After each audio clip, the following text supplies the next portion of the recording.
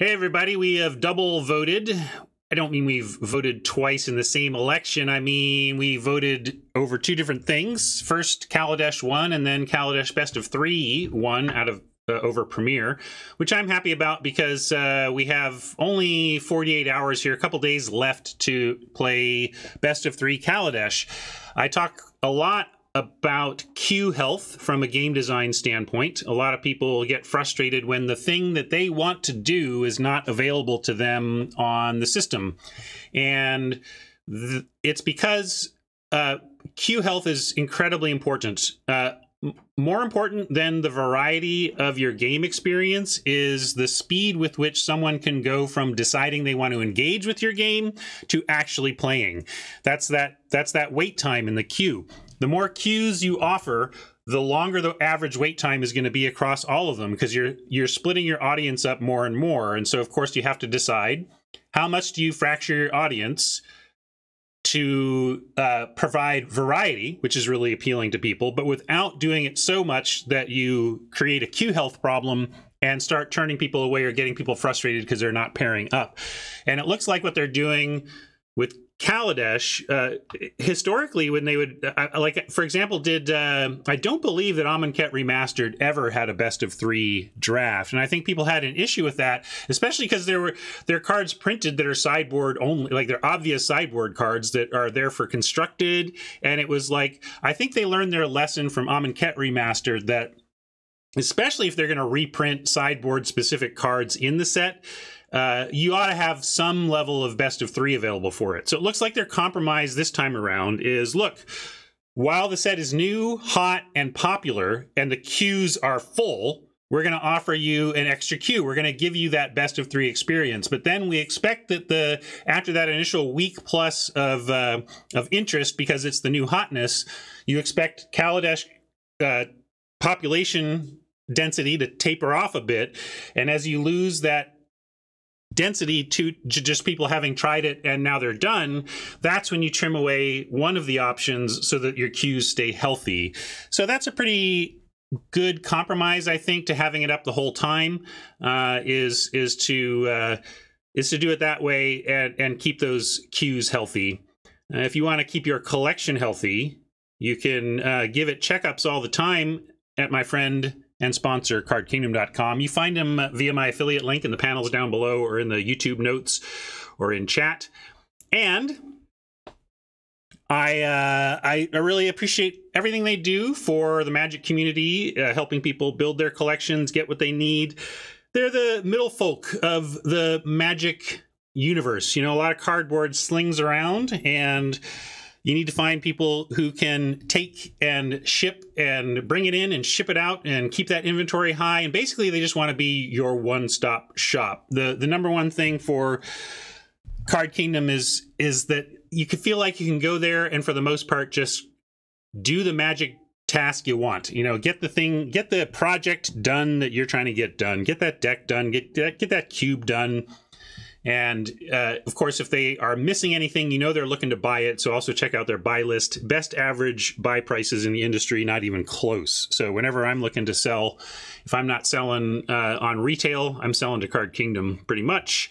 So check out my sponsor. Thank you, Card Kingdom. Appreciate it. We're going to jump in here and get to the old draft view. Looks like we're in the middle seat here. I have a storefront there, but it's kind of intentionally light right now.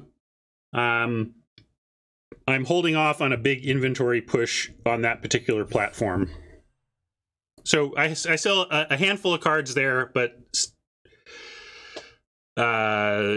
mainly, and that's, you know, the fact that my presence there is so minor is one of the things that, you know, I've talked about this with Card Kingdom. I was very upfront. They're like, I am selling my own cards over here. Is that a problem? And they're like, it's not a problem if you don't promote them. And because they know that I am with my little presence on there, I am no threat to Card Kingdom.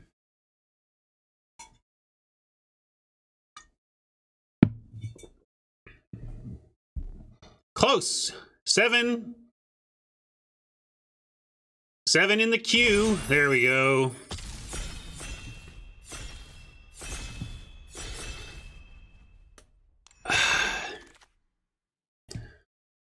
I think that's one of the sweepers in the set, right? So we could, our rare is pretty reasonable sweeper that if you start with, you know, you could really build around and keep in mind. Marauder is pretty nice in the green-black counters deck, especially.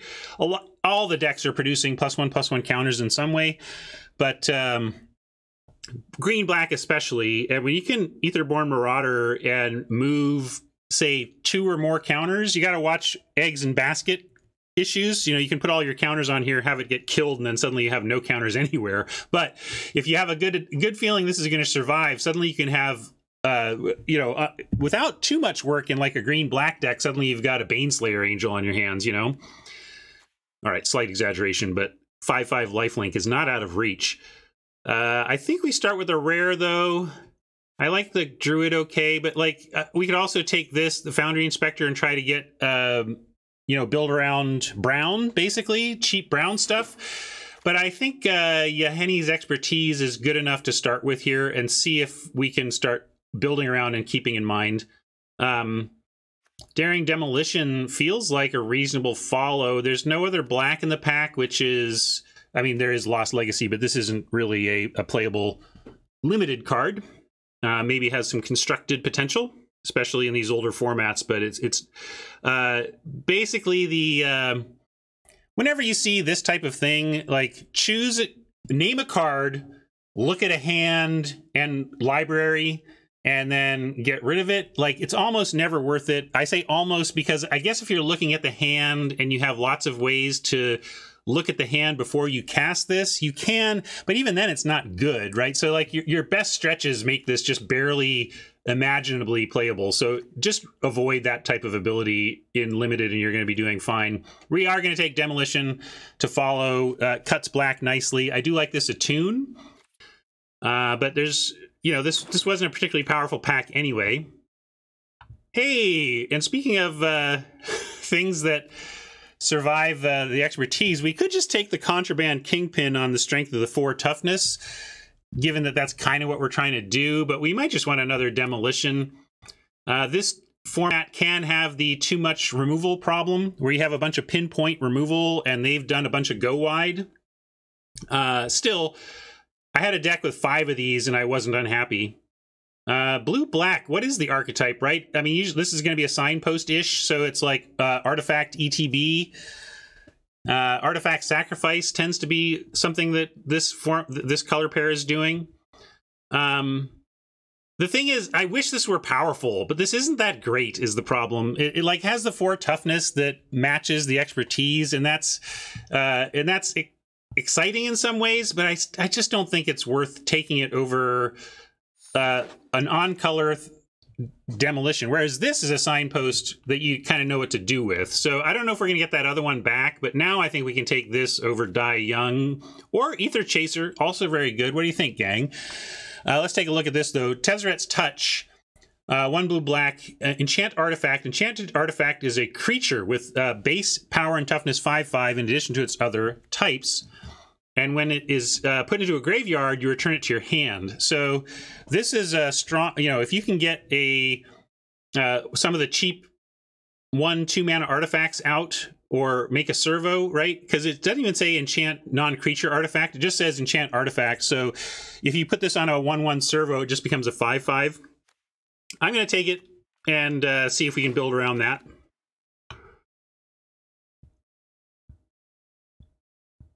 Eager Construct, Implement of Malice. Thriving Turtle is doing more energy than Artifact. I would rather do Implement of Malice. Implement of Malice starts walking around. That's not a bad thing. You play this on 2, you Tezzeret's Touch it, and now you've got a 5/5 that when it dies, you draw a card and it comes back to your hand. So like this is exactly what you want to be animating.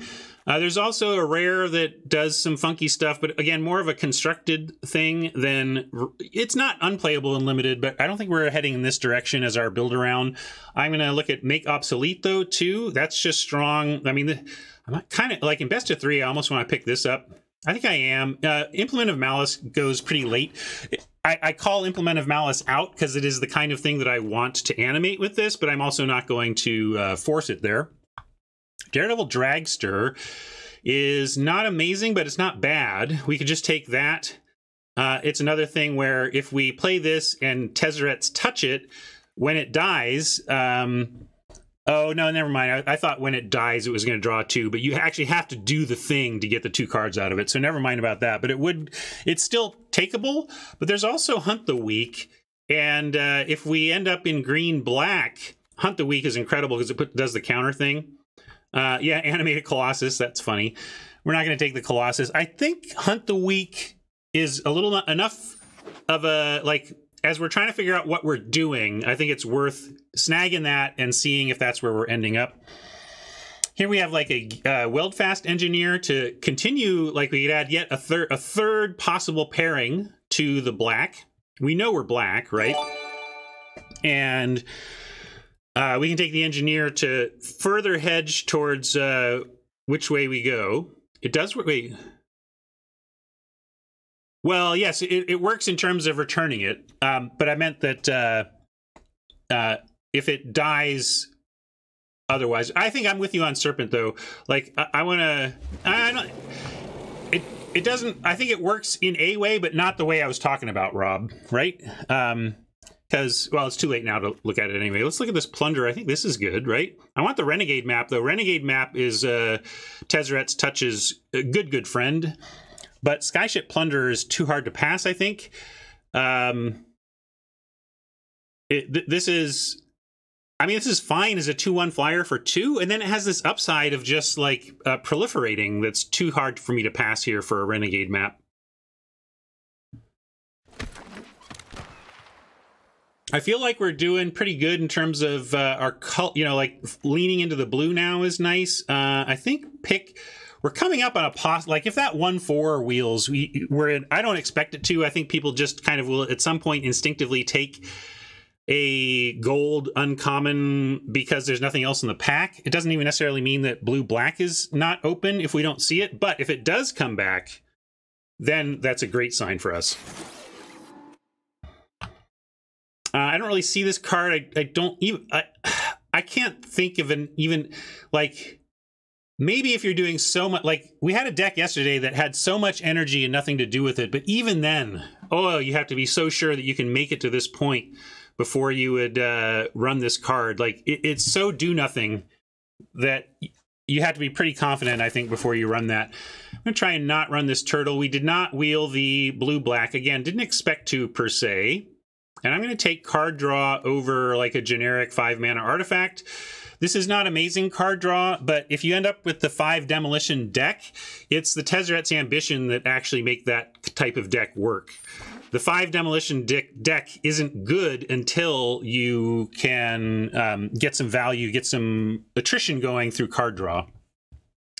Trade Winds is okay. Workshop Assistant. Oh yeah, I kind of don't see the night market, but I should put it on my my radar. I'll take a look at it.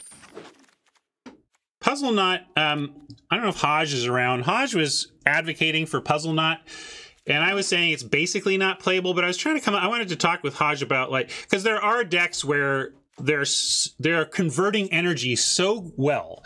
There are decks that, if they are converting energy to value so well, that I could see running this, but boy, you would need to really be doing that thing. Prophetic Prism is a lovely place to go with a Tezzeret's Touch as well. Prism on 2, Tezzeret's Touch, make it a 5/5. If they kill it, it comes back to your hand, you draw another card off it. What are we looking at if we're sticking blue-black and not taking a Prism? Die Young? No, we're not going here. I really feel like we are blue-black now. I don't think we're playing both these trade wins, but we did see a lot of good blue late. So given that I really do think we're blue-black, I think we're just on Prism. I think it's the best card for this deck. Minister of Inquiries is not really a thing that I remember. I haven't seen anybody make this work in terms of I milled you out and you're dead. So we'll take a Prism. Trophy Mage doesn't get anything yet. Maybe with the Prism, I should just take the Cloud Blazer here. There's another Demolition. But given that I would love to add like another prism to this deck, and I would love to get a one of those 1-mana land finding artifacts. Yeah, plus trade winds, right? Yeah, the Hungry Flames is calling me too, but obviously we're a little less red than anything else here. So I'm going to spec on the Cloud Blazer. We might even wheel the Trophy Mage. If people don't have a 3-mana artifact, it really is bad, right? It's actively bad, but it's an interesting hedge, but not a better place to be than the Cloud Blazer, especially given that we have nothing to get with it right now. Let's see.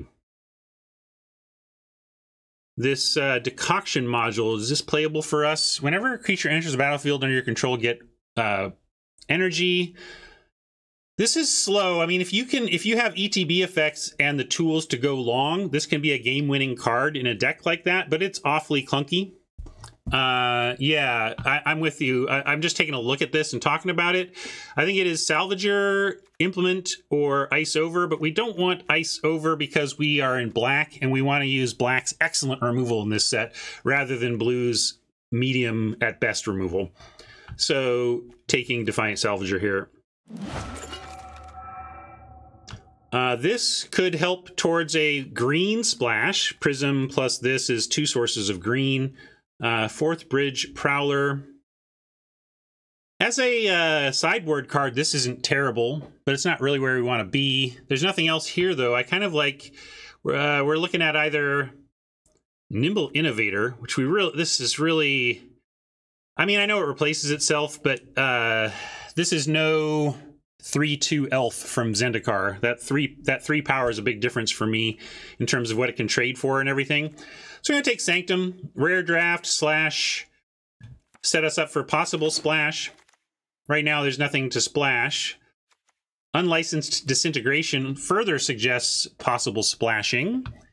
At the cost of an on-color Subtle Strike, though. Do you just take the Subtle Strike? Just take the Subtle Strike since it plays with what we've got? Or do we continue to hedge towards future potential prism splashing?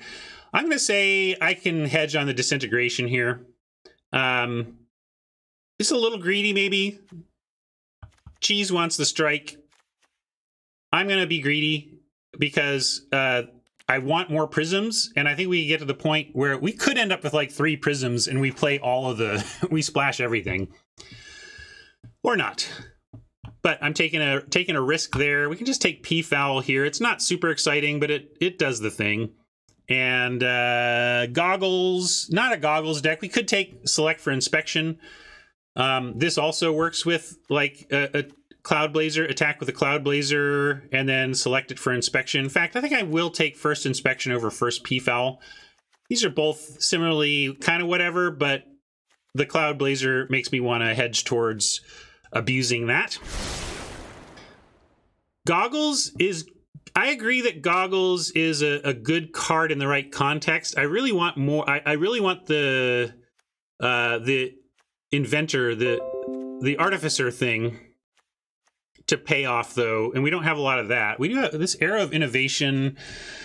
We're not really an energy deck. I think we're on Live Fast here. And I like an Ether Poisoner over a Die Young or a Night Market Aeronaut.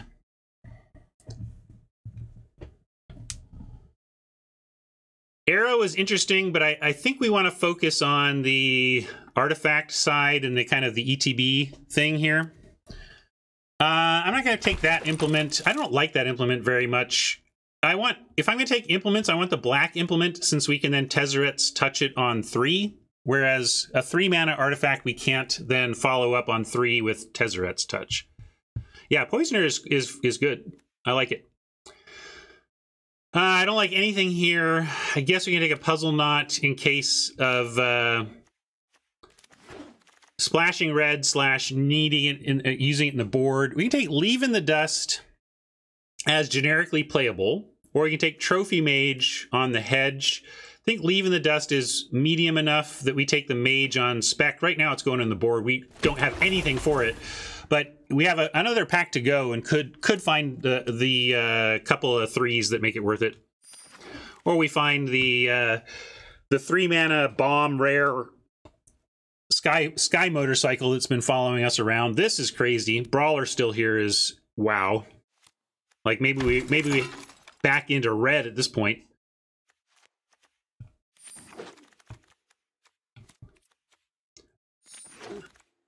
I might be a little low on creatures. Let's see. Yeah, only 8 right now. You can get away with a pretty low count in blue-black because of the card draw removal thing, but it's good to call that out, that we do need to keep our creature count in mind. Servo Schematic is an interesting one to Tezzeret's touch, but we're not really... I mean, you can... it also works with Salvager to an extent. Chief of the Foundry is probably correct, though, right? Hat says Lord for him. I think Hat's right. This isn't doing amazing work in our deck, but it's hard to have a deck in this format that doesn't justify including this, at least.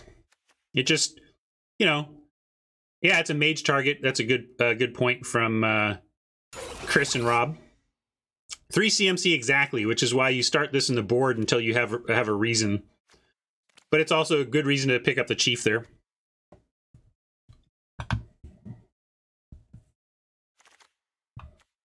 Disallow. I mean, really, this is a fancy cancel for us. So let's see what else there is. Maybe we have a better choice. Implement of Malice is here if we wanted to head that direction. You can sometimes surprise people with the activated ability or triggered ability thing. And when you get them, you usually get them good. Like nobody expects their activated ability or triggered ability to not work, right? So, you know, that's a real thing that can happen, but it's a tiny upside over it just being a cancel. So we'll take Implement of Malice. Voyager could be splashed. Again, we have the Botanical Sanctum and the Prism. And we are definitely blue. What are we taking if not that? Not much else to take. This isn't even that great for us. We're not exactly doing any energy stuff, you know, heavily. We could just take a Leave in the Dust. I feel like we're getting to the point where we're not going to see another Prophetic Prism now. So... yeah, the question is I guess is Screecher good enough? But it's such a vulnerable card. I'm just gonna take the Voyager. Splash come on, one time Prophetic Prism. Well, Unbridled Growth kind of does what we need, but we're splashing green, so we can't really justify this as our solution to color issues. We can take Die Young though. Over, you know, there's nothing here to take besides.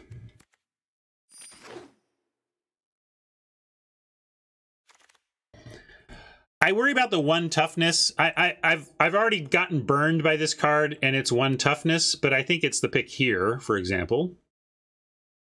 Theorist, maybe we just need a 2. Take Theorist as well. What do you think? 1-3 or 2-1? You like Hauler? Yeah, Hauler, interesting as well. Certainly survives our rare at least. I'm going to take the Screecher, and if another Hauler comes by, though, I might try it. I don't know if we're aggro. I think we're more Serpent. You know, get to Serpent. Yeah, maybe the 2-drop would have been correct. We could take a Skygate if we want. I don't think we want a... I don't know if we want a second Serpent, though, over, like, second Salvager.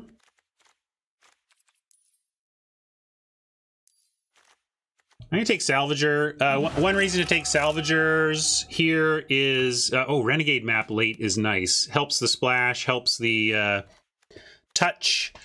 We can take Fortuitous Find as somewhat of a late 2-for-1, but I like the Renegade Map here. Solidifies our ability to splash something if we want. Voyager probably. We can throw in a Forest, in a Sanctum. Or maybe Cloud Blazer is still the thing we want to splash the most. Subtle Strike or Implement of Malice or another opportunity to Serpent.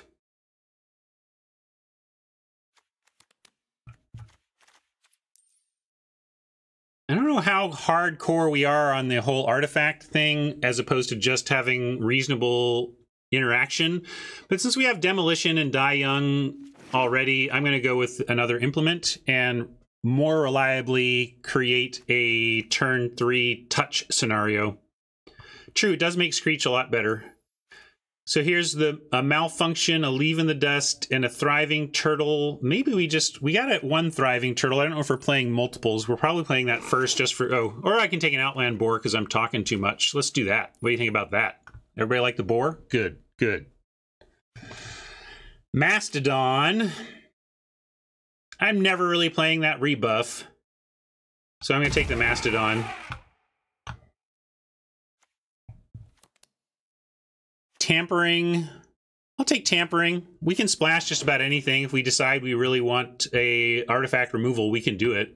And Impeccable Timing. I think we're doing that. I kind of want to be greedy and splash, but maybe we're just Dimir. Skygate, is that the 04 defend? I can't bring myself to play that card, but maybe this is the deck for it. I'm going on a lot of heuristics from my previous experiences with the set, Rob, and I'm sure a lot of my prior biases, whether correct or not, are coming to play in some of these late picks here. I'm sure I'm making some loose picks late based on adherence to deep-seated brain heuristics from my prior experience in the format.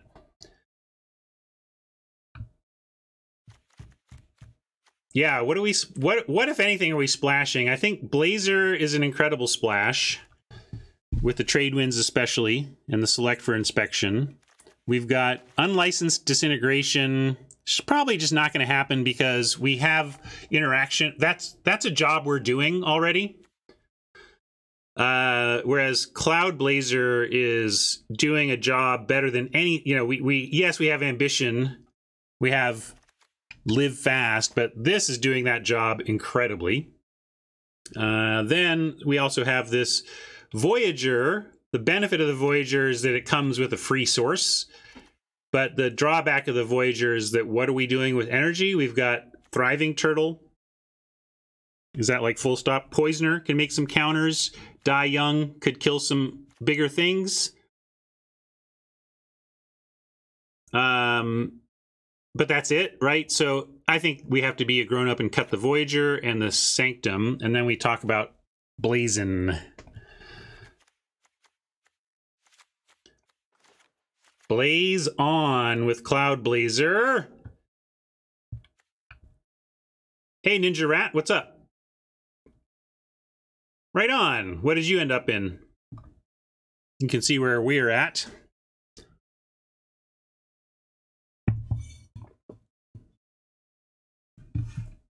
Black green. Yeah, black wasn't flowing super well, but I got enough of it early in the first pack that I kind of locked into it. There was occasional green here or there, but that dried up pretty well, pretty fast too. We do have this Trophy Mage, but it only gets the Chief of the Foundry. That's not worth bringing in for that. Let's see. This puts us at 10-16.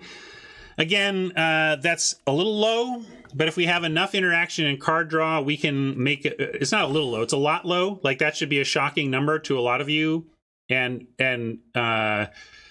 if you find yourself with a number like this, you have to be able to explain how you're going to win an early game in which you're not hitting the board with creatures as reliably as your opponent. So as long as you have an answer to that question, what's your plan given the low creature count, you can do it. It's still not ideal, but we have the answer of, like, we can run an Ice Over, not because it's amazing, but because it's early. And if we fail to interact early, we can run that. But we also have a Die Young for that purpose. Renegade Map is effectively a land. We have more blue. I think probably want to cut either a trade winds or a select for inspection. Let's do one. Let's split the difference here on that. Make obsolete, you could argue as a sideboard card. Here, let me get to deck building too. You could argue this is a sideboard card, but as an instant, it is a combat trick too.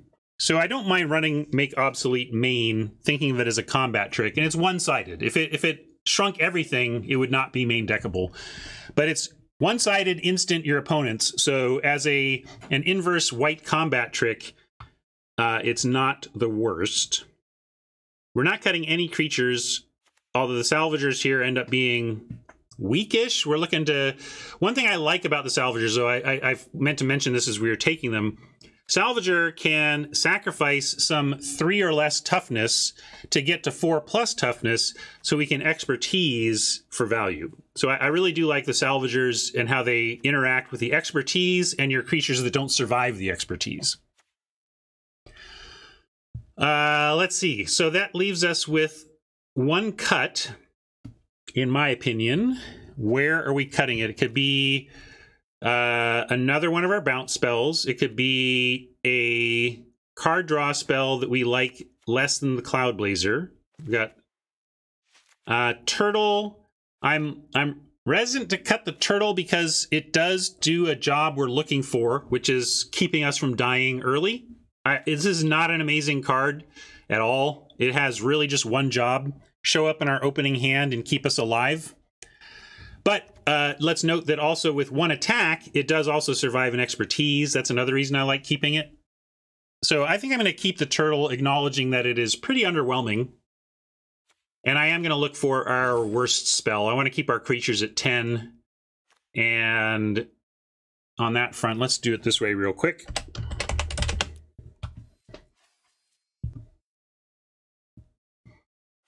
Our other energy payoffs are Die Young, but it's without any help, it's -2/-2. So I'm kind of thinking of our energies as self-contained. This is a -2/-2. This is a 1/4. And then we did have one more. What was it? Oh yeah, Poisoner. This makes a 1/1, right? So like each of our energy cards does its thing for itself, and that's good enough. As how I'm looking at it. And then if we keep Live Fast, we get an extra 2 energy to throw around somewhere. Mostly mediocre, exactly. So, like, maybe we just cut the Live Fast. If we're trying to survive, maybe the life penalty is too harsh and the 2 energy is not doing enough. Although a couple extra energy... Making a 2/5 turtle is a big deal. Killing a 4/4 is a big deal, right? So maybe it's worth it, and we just cut the ambition if we cut one of those. But looking over here again, I'm going to say our likely cuts are one of the cards that I'm putting over here on the right. I think we want both of our Implements of Malice. Again, it's a thing that Tezzeret's Touch is good with, and it's a thing that's good to sacrifice to salvagers to get them to expertise, out of expertise range. So I want to keep both of those. We need our Prism. Maybe it's just the Ice Over, but it does, again, it solves that problem of surviving early that I like. It has a job to do, and that's, hey, we're getting attacked. Stop it. Yeah, exactly. We also have, we care about trying to get Serpents down early. So, yeah, I'm close here. I'll put Ice Over on the list. I'm going to keep all of these. I think, Die Young. No, I think Die Young we need, like, if we're cutting a 2-drop removal spell, it's Ice Over. So I think I'm going to ask you all what we're cutting. So this is a poll to decide what to cut, because Magic is hard, so I'm going to make you all do it for me. Give you 40 seconds to tell me select, ice, trade for trade wins, live for live fast, and ambition for Tezzeret's ambition. And we're cutting whatever wins the voting, unless it's if it's a really close race, we might do a runoff, but I also don't want to waste too much time with this. Just curious what you all think is the worst include. Midnight Oil is playable but weird, if I recall correctly, Ninja. It's not unplayable, but it's definitely, you got to read it, understand what it does, and I think it's about timing. Like you got to time it right. It's a card that that requires very careful cast timing, but if you time it right, it's good.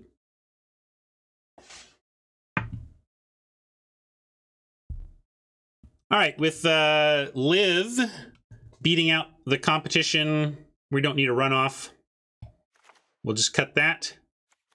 And do we want 1 planes or 2? We're only getting the Cloud Blazer. We got Renegade Map, Planes, and Prism. If we don't, so we got 3 sources if we don't, 4 if we leave it in. I'm gonna say 3 is good enough for the Blazer.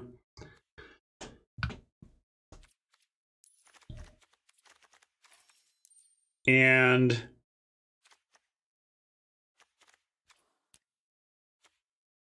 there we go. I suppose a second black is what we want. We want more black.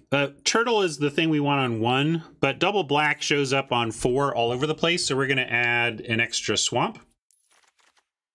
I'm going to check my redemptions. Sorry, I haven't had my rewards window up, so if there's been a lot of redeeming, I've ignored it all. Sorry. But here I am. Oh, looks like there wasn't anything anyway. All right. I mean, I was on duty the whole time, ready at a moment's notice.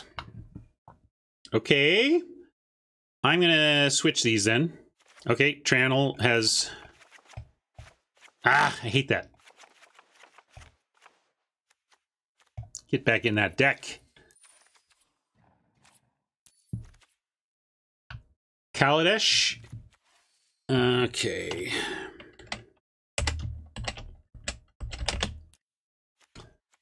We also get a Plains. I guess I'll give you a Avon Plains. This is a nice cloud formation.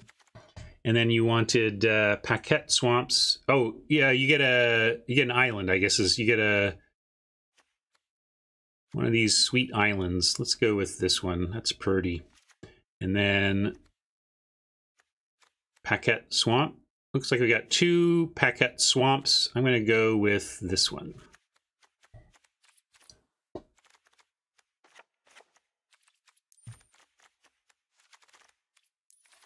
Any good names out there? Let's see. We are experts. We have expertise. We are salvagers. Demolition expert. It's like Charlie's Angels, right?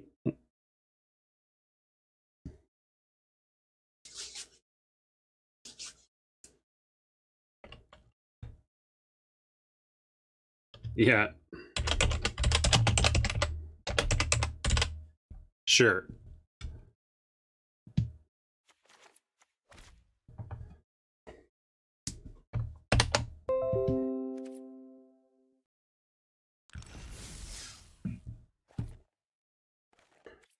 All right. How do you think we're going to do on this one? Par poll incoming.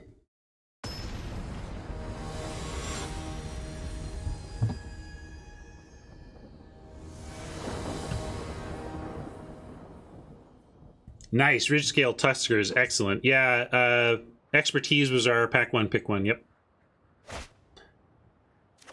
Boo earns. Replace any of these with a swamp and we're pretty happy, but can't keep this. All right, this is better. We're going to keep, and I think we're going to just ditch the old trade winds here. Everything else is interactive and board building or card drawing. Nice, we got Blazer and the Prism to cast it. Which maybe means we use the Renegade map for a swamp.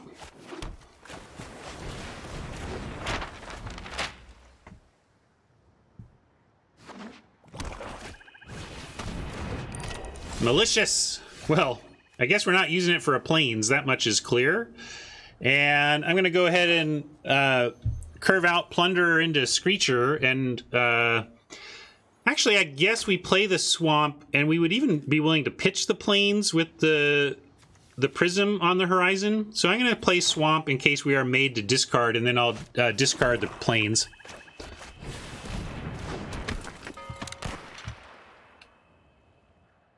Big Scary Dave, you might actually check out the original Duels of the Planeswalkers, which is still available out there. The original Duels app, which is kind of the precursor to Arena in terms of quick play, authentic digital magic, that had a really good tutorial system, so keep that in mind. Foundry Screecher. We don't have much going on with the Plunderer's extra ability here. We don't have any energy yet. We don't have anything in hand that's going to get a counter going. I'm hoping that Oppo will trade off for the Plunderer because of its ability, that it looks like it's something that they might want to stop us from doing. And now Prophetic Prism, now I'm happy that they haven't made us discard yet. I might even keep the Screecher for discard. I'm going to start by attacking with the Plunderer, though, and see if they want to make that trade.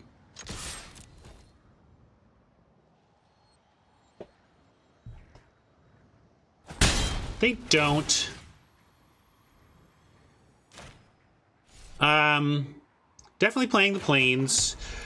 I'm debating Salvager, Prism, Screecher. We might even just ditch the Prism, like play Screecher here, and then be prepared to ditch the Prism if they fire off their implement.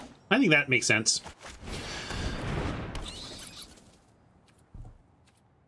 Yeah, Screecher and Race, and I'm not cracking the Renegade map yet. We don't actually have any Revolt. This is a great Revolt card, but we might draw our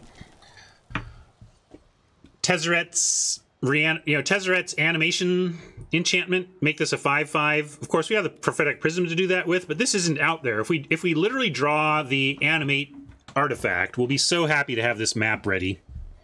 Also, a lot of times with the things like the map, your heuristic is to do this at the end of your opponent's turn.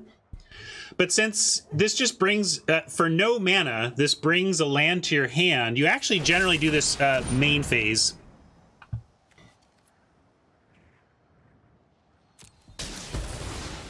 It's playable in almost anything, D, but it is actively good in anything that values artifacts on the battlefield, artifacts entering the battlefield, sacrificial artifacts, or 3-color.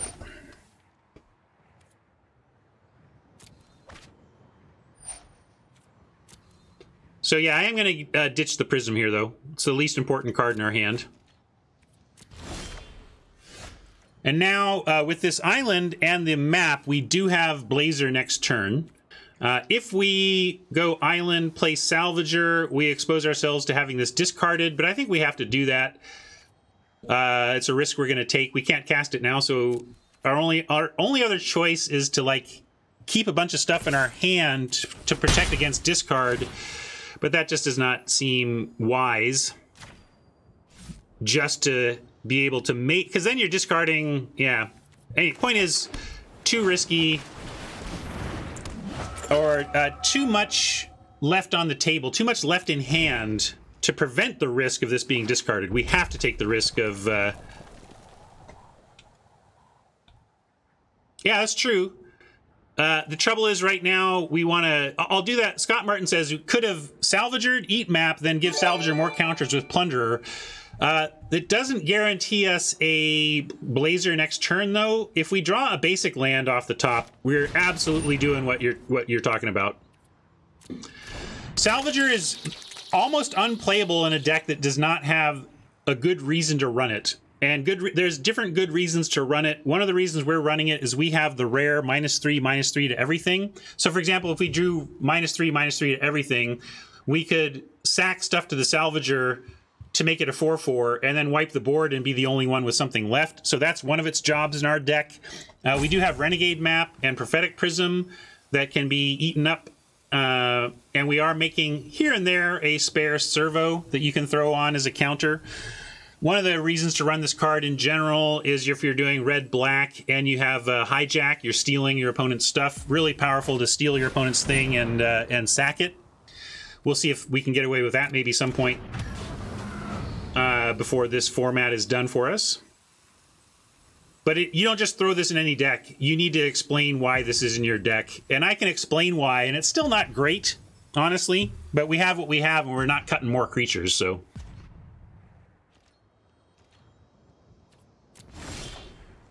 Alright, Poisoner means we are not going to do... we're not necessarily getting through with the Plunderer anyway. We can offer the Plunderer first, though. So I'm going to start there, see if they want to... Plunder, and I can even offer, again, we'll offer the Salvager. The Salvager has some utility for us, but if they want to trade the Foundry's creature for it, that's fine with me. So I'm going to start... Oh, wait, sorry. I don't want to just get eaten by the Garrison, though. So Garrison, as a crew 2, can eat the Salvager, but the Plunderer can still attack. So I'm going to start with an attack with the Plunderer. Leave Salvager back.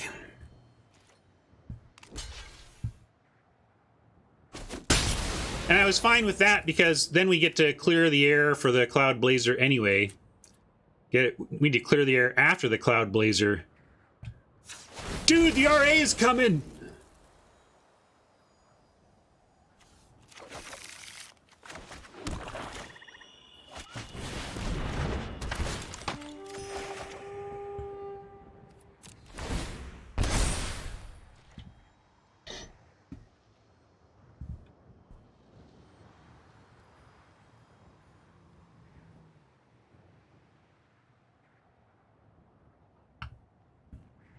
Gotta watch my clock. I'm a talker and a slow player, so it all combines to make me extra slow when I'm streaming.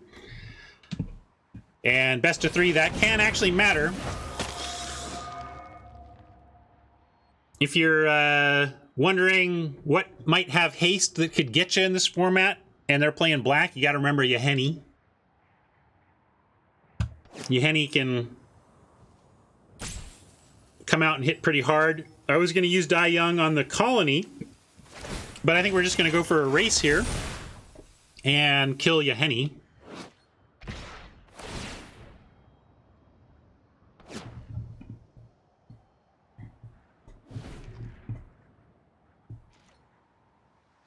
Can even just block with Salvager, I suppose. Oh, but they can sack another creature. Yeah, we're not going to do that then. We'll...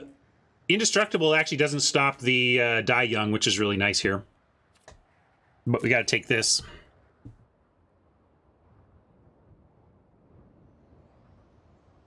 One of the weird rules of Magic that you get used to, but for new players is one of those, wait, what? Where Indestructible cannot be destroyed does not stop minus toughness. Like, Indestructible does not help you if your toughness is 0. Right? It's some of the weirdness of Magic rules, but...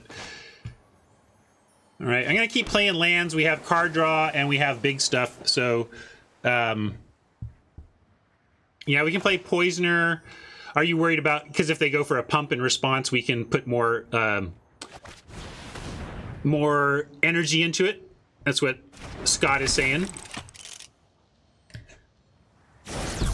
Because you can overpay, right? We don't... so if they respond, we can pay 4. But I think we probably have to decide before they respond. And I'm not going to overpay. Like, what could they have? Like, there's the plus X in red, but that's for attackers. So I'm just going 2. Subtle Strike, that's fair. Maybe I could have gone 3 to play around Subtle Strike. Fair point. Well, Pyrohelix doesn't stop our spell from doing anything, though. Why would killing our creatures matter? I don't understand that. Oh, yeah, right. They kill... Got it. They kill us to make... But no, it's just gives it indestructible. Oh, no, yeah. Killing our creatures would help, too. You're right. Complicated rare, sorry. Good work sussing it out, gang. We took the risk, though, and it worked out. But there were some things that could have made that unfortunate. Maybe... I don't know. What's correct? So, so, like... It seems like the most they could have done is 1 more counter. So, probably correct there to use an energy just to ensure that thing dies. Like, it worked out for us, but I think it was... it was super important for this to die, such that I think we should have overpaid by 1 to play around the possibility of a counter. Basically, it costs us a having a servo, and that's not that big a deal.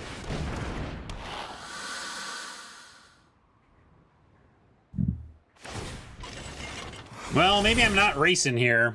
I thought we were racing, but now it's like... You're on defense, Ryan. Especially with those draws. Boo earns. Are we just dead? Let's see. We've got a block on the monitor, but if we do that... Yeah, we can block the monitor and take 3 or 4 from Colony or Garrison. But that's what we've got.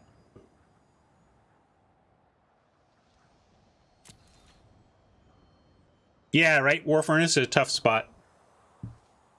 If we really think that it was all about making sure this guy was dead, then we should have overpaid.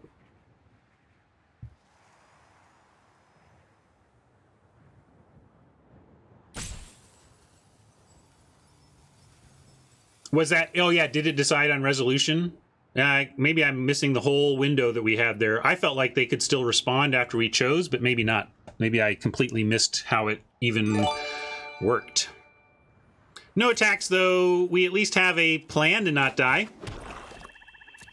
Yeah, now I'm confused. Now we've got Frack saying could have decided after they did something, but my feeling at the time was that they could have responded, that we were putting something on the stack, so... I already forget.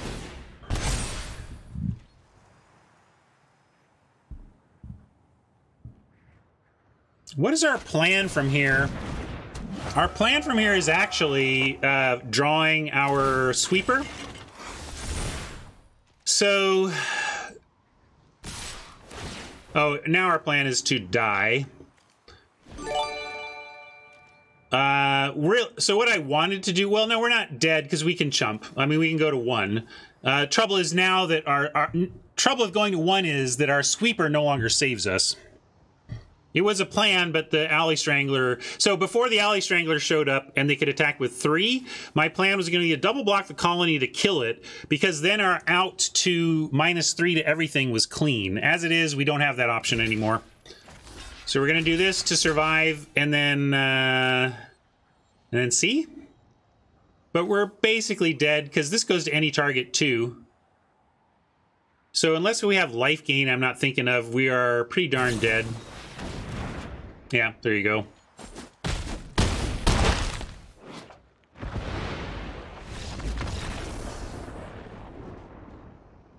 Why not block the 4/4? Yeah, I should have done that, I suppose. Because I was thinking of trying to trade, but I wasn't trading on the other one. So we were just dead. But yeah, should have blocked the 4. Okay. Thought we were in a good spot, and then it all fell apart. They are very susceptible to our sweeper, though, so that's good to know.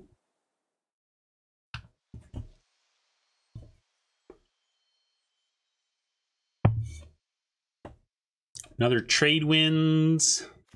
Let's look at... Again, we also could splash outside of white if we felt it was worth it, but again, I just don't think there's anything there for us. And I don't want to do anything more to lose life. They're pretty aggressive. Yeah, I already have 1 trade wins, and I have a select for inspection. I don't know why I'm bringing in another trade wins. What are we bringing it in for? And yeah, but is a second trade wins good? We have so few creatures, and this requires a creature of ours, and we want it to be good. I'm not going to overload our bounce. So they're not going to bring in a 3rd bounce spell, basically. So that means I think we're just running it back unless we want to gain life and get some extra energy. Yeah, Mastodon. Maybe Mastodon is worth playing here. We are playing a little white. It does cheapen the Serpent. We could even maybe take 1 Salvager out and go for Mastodon.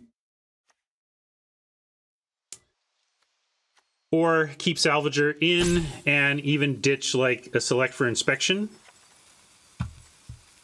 Let's try this.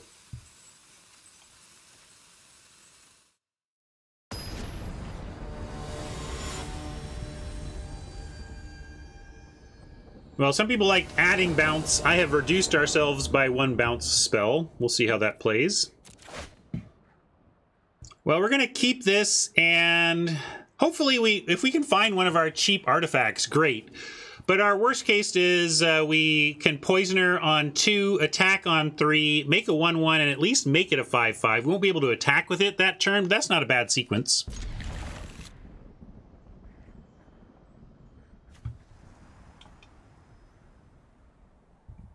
I brought in the Mastodon.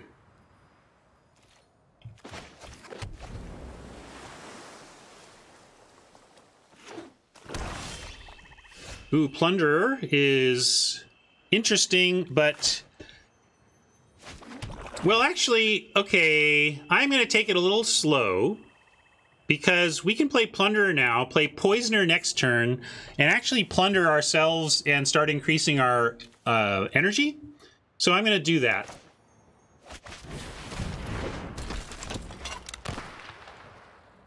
And then we can set ourselves up, hopefully, for a spot where we are casting this when our 5/5 has effective haste. That's a much better time, because then you basically get in for your 5, and then if they have removal, fine, but at least you got a nice smack in.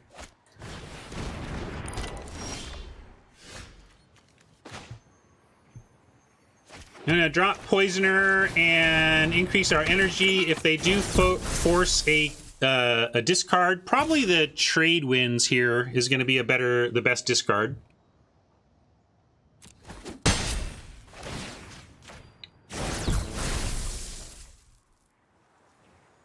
Right. That's one reason I'm also holding off. Math points out that if we put Tezzeret's Touch on a 1/1 servo token and they kill it, we don't draw the token, so we lose out on some of the value of this card. Stuck on land here a bit. We can send in the Poisoner though now and go ahead and make that servo. Might have to do the Tezzeret's Touch on servo thing.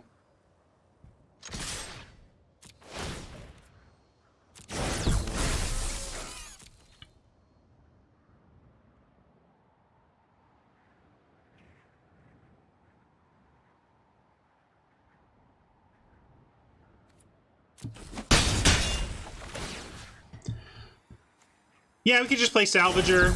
Yeah, let's just do that. One of the reasons to keep the Salvager is that it's also a legit consideration for what we discard to opponents' implements. So that's one reason I was considering keeping the Salvager in hand. But if they're going to let us make a second servo with the Poisoner, then I'm liking the Salvager more, and then I would discard the Trade Winds. So let's play the Salvager. And there's an argument for even eating this and making it big right now so that it stays out of range of certain red removal spells and even die young, right? So I'm actually going to do that.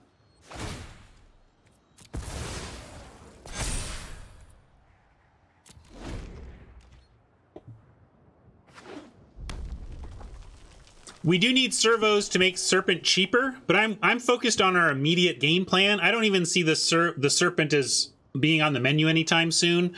I just want to focus on winning, doing what we can with our low land count to make this work. We can also pitch the Cloud Blazer here, but there's not really great use for this Trade Winds. We don't want to bounce anything. I mean, we could bounce this and make more energy, but that's not super important. And we could also ditch the Serpent, knowing that it is kind of far off. And this is our interaction. But I feel like if we can cast these, we're going to win. I would dump Serpent before I dump Blazer, I think. It's not... This is a tough choice. But I suppose this is castable. And I'm going to ditch Serpent. Blazer, of course, is also far away because we don't even have our white source yet. But if we can get there, then suddenly the Trade Winds, having the Trade Winds is great, you know. This is all kind of future tripping anyway, right? Like, what are we doing coming up? How is this going to play out into the future here? Don't even need the island out yet. We could.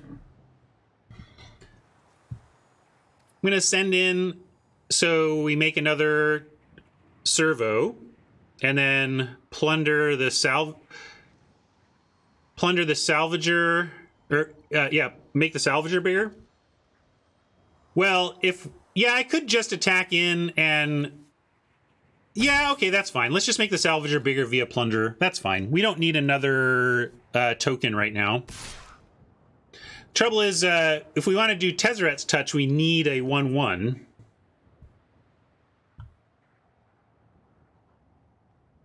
Attack and bounce. That's interesting too. Suggestion to like go ahead and send in the poisoner, and then what engine do you want to keep going? Oh yeah, you want, but if we plunder the salvager, we are not getting more energy anyway. So that's the reason to keep this back. Like, we could salvager this turn. I'm going to do it this way. Keeping the poisoner back right now. If they go for killing the plunderer, I think we go ahead and save it. Yeah, let's do this.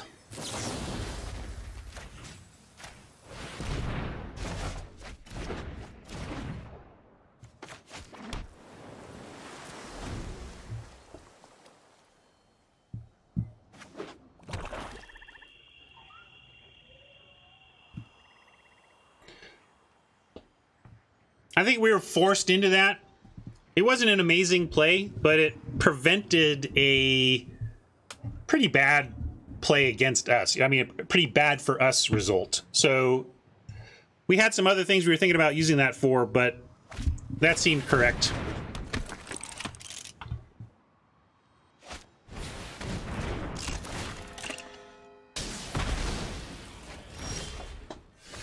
Well, all right then. I'm going to go Plunderer again.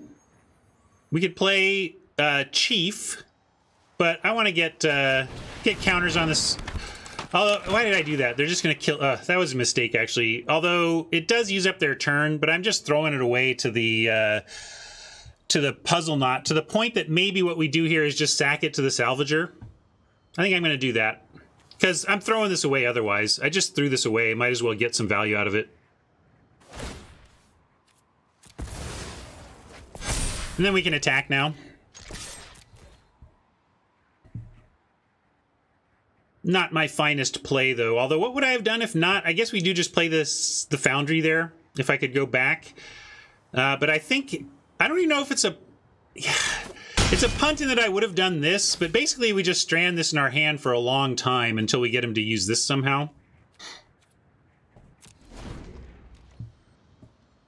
Right, that's the thing. I mean, you can argue it was a punt. It's just like, but it's classically the punt of thought, not the punt of execution. It was a punt not to call out the fact that playing this into Puzzle Knot is fraught with peril, you know? And we couldn't get this big enough. Too bad. Chandra's Revolution is going to work for them, but we at least get Foundry next turn. We can make a 5/5 out of it eventually. Yeah, you can decide what a punt is, but the only mistake, the real mistake there was not thinking about the connection between the Puzzle Knot and the 1 toughness better than we did. All right, now we have Chief of the Foundry. If we draw a basic land, we can go implement and touch it up. To the point, maybe we just go implement here, and so then we get to touch it next turn no matter what. Yeah, let's do that.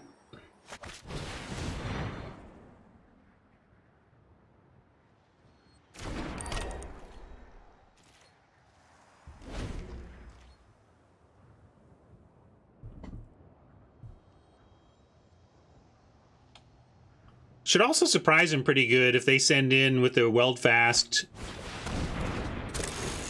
Let's see how they go with this.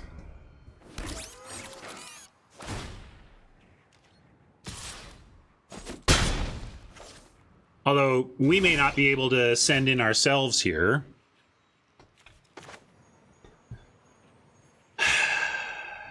But I think touch is all we got. And then we do have good blocks if they don't have removal.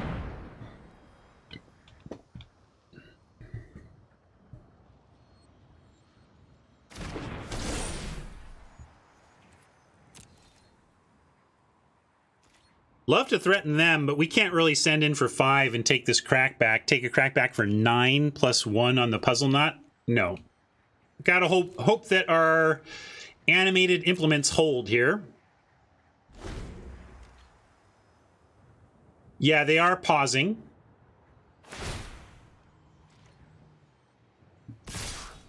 An attack like this suggests Subtle Strike. So now I'm thinking, well, it might not be Subtle Strike. It could be the Helix. They have 1 damage here, so they only need 1 extra damage in hand for this to take this out. We got to block the Engineer, though, since that's what's creating the large amount of power. But the fact that they're sending in no problem probably means we're starting 0-1 on this draft, because I bet they can take out our implement. We'll get some value out of it, though. Okay, that's not bad yet.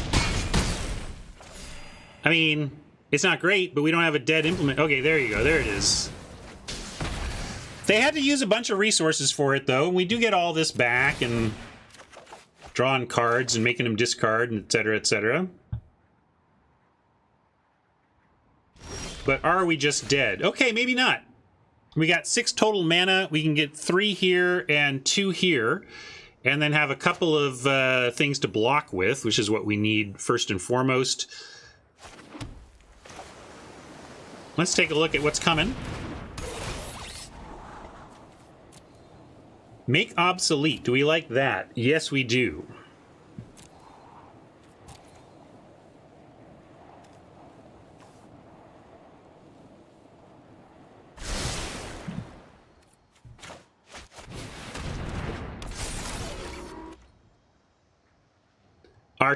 The top of our library takes care of squad and token, so we really want to find a way to kill this engineer if possible.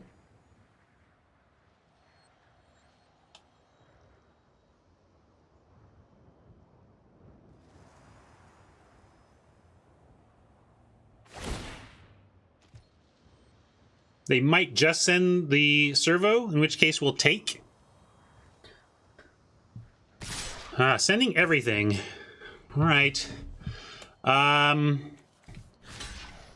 think we do this and cross our fingers on the rest. I mean, we might just die here, but I feel like I can't play around their hand. I have to play like, although we have seen like, Strike doesn't even win though, right? Strike gets us to 1. We saw the red thing that makes them +2. So like they could have 10 points of trample here. And if they have 10 points of trample, we need to block with the Foundry or we're dead.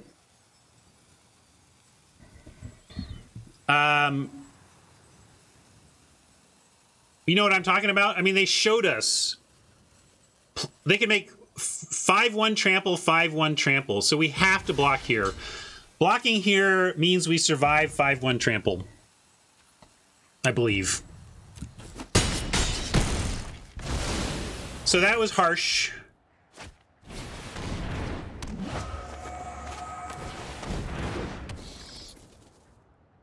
But we had to do that. And we still get this.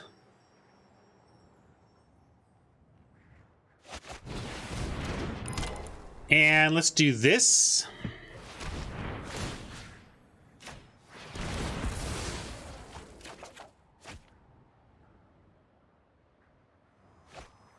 Unfortunately, I thought they'd probably have a land there, but now we have a make obsolete. I am going to do it on their turn, but I'll do it on their upkeep. I want to do it on their turn because it reduces the power of the Alley Strangler. It doesn't kill it, but at least it reduces our damage. The issue is that if this is a subtle strike, they could have one of these survive. But I think they would have used it there, right? Wasn't that a spot where they could have used a subtle strike effectively? So I think I'm going to play like they don't have it. And then do it here.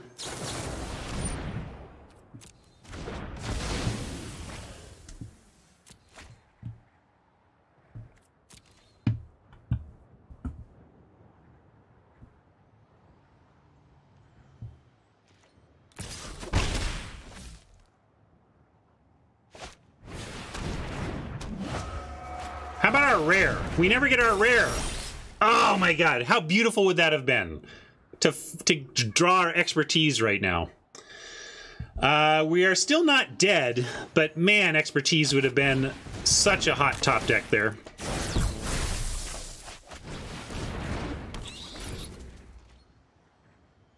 Oh yeah, we're just dead, right? Double menace. Blah.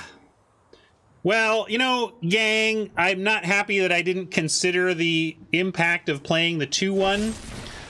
But honestly, I like how we played this overall. We really thought about our outs and gave ourselves a chance at them. So I guess if we had ditched the Cloud Blazer instead of the Gear Serpent, we might have had another creature to play. But I don't think that actually mattered here, Razor, and I don't want to be too results-oriented about it. We basically said, look, for us to cast, we're deciding whether we're keeping Cloud Blazer or Serpent. Both of them needed a lot of help to cast. And we took the risk on the one that if we came through on casting the Cloud Blazer, I think it would have won us that game. If we came through on casting the Serpent, I think they would have still menaced around it, and I'm not sure we would have had the time at any point to spend all that mana to even get down the 5/6. But if we had lucked into a source of white, drawing extra 2, creating a blocker in the air, not that they were attacking in the air, but creating a 2/2 that could block and gaining 2 life, I think could have been game swinging. So even though it didn't work out for us, again, that's where I'm trying to be not be results oriented here, be decisions oriented, and be overall okay, at least with the fundamental decisions we came up with to find a plan and play to it.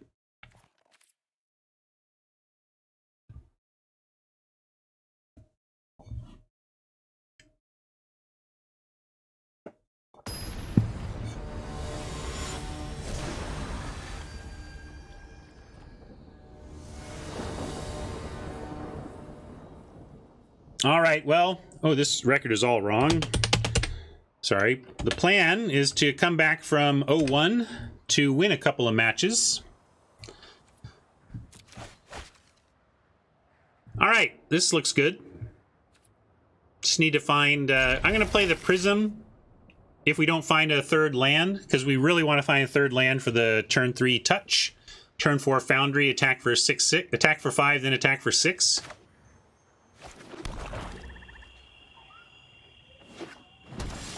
All right, there's our land. So now we can say whatever we want. Do we want that? I guess I'd rather attack with the Implement of Malice. Don't you agree? I think we want to touch the Malice more than the Prism. Basically, yeah, I think I like the Implement. Right, Prism has ETB value, but Malice has death value.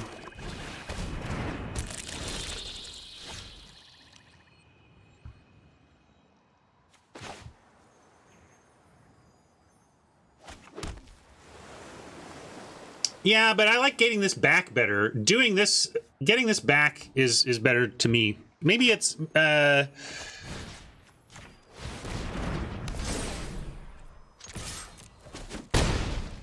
there's pros and cons for each of these choices. I see what you're saying, Math.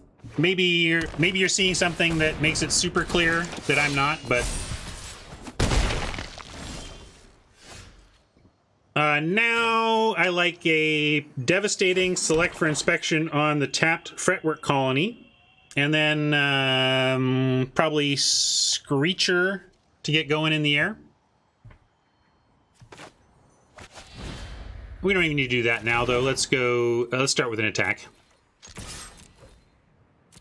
No need to show them anything before we attack. Ah, no! I even looked. Ah, I think they were looking for the Malice. Darn it. Well. I figured. I just did it quickly because I figured auto tap would have me, and then auto tap had this instead. Ouch. It's not even a punt. I'm gonna try and trade here, and then bounce here, and we're gonna be so fine. I know we're getting trampled, but it's okay. They think this fretwork colony is getting amazing, but it's going to get inspected. And this is fine, too.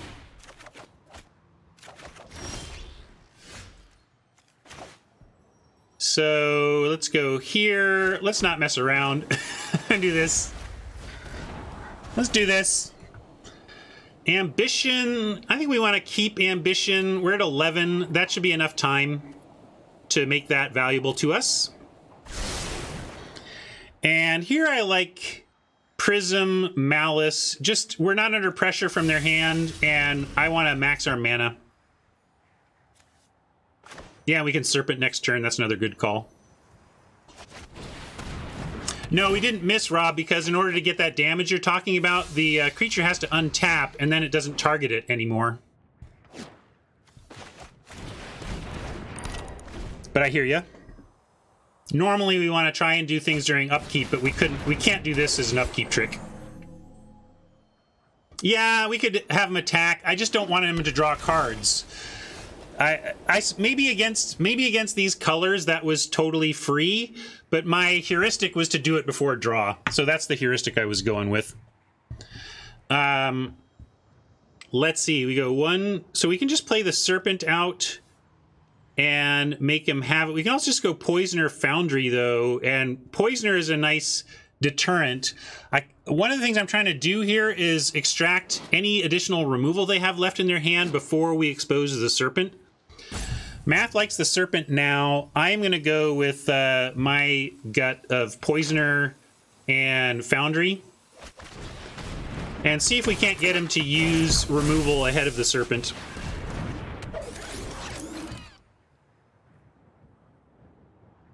Foundry also makes the Serpent cheaper. We could find another land or a 1 mana artifact off the top and continue to chip away at the Serpent price tag. I know playing a 1 mana artifact keeps it neutral, but it's still something we might draw.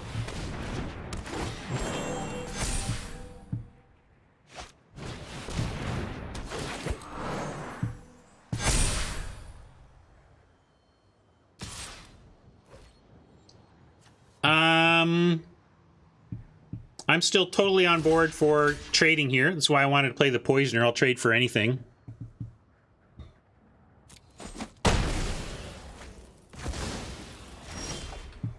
Make obsolete is super interesting.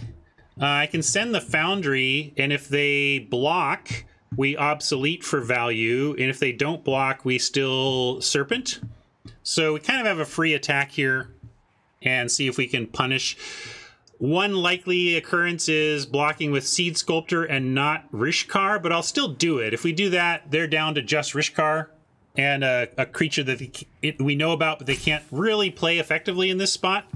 So let's see if they want to take the bait. If they double block, well, they kind of get us, but then at least we get... I don't really... Yeah, we can still cast the Gear Serpent. Even if we lose the Foundry to a double block, we still cast the Gear Seeker. And I can't... Would you double block if you were Oppo? I can't imagine... I wouldn't, so that's why I'm doing it. I'm not Oppo, so maybe they will, but I wouldn't double block if I were Oppo. So that's why I'm doing this.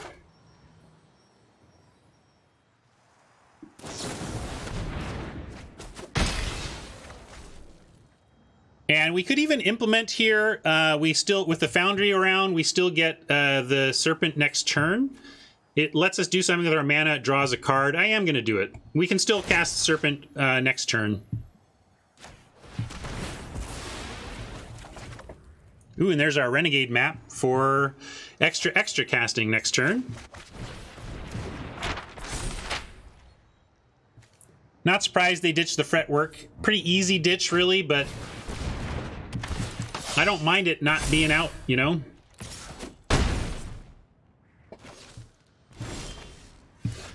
Die young. We could just straight up kill Rishkar here. But I like doing that after the Serpent. Let's play the Serpent and cast Die Young probably next turn.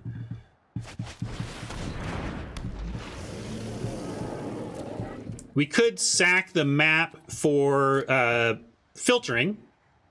And we haven't played a land yet. Let's go get our planes. That's true. If I had... Yeah, I could cast this turn. Let's do it. And still cast it with the prism. So let's look at our planes anyway, even though we have the prism. If we decide we want to sack this, then we have our white source still. But I do like that idea. Let's just go here and pay 4. That was a great turn. And we have ambition.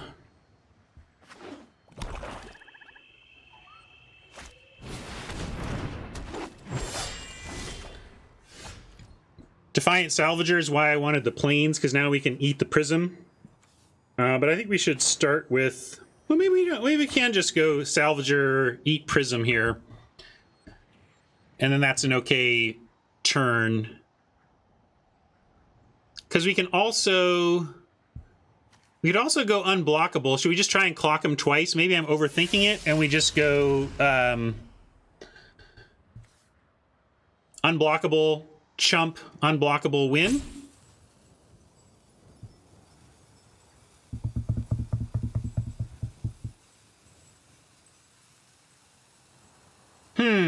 Both have trample. So if they... That puts us dead to a single removal spell, which I don't like. So I think I'm going to go Salvager. Sack Prism. Oop.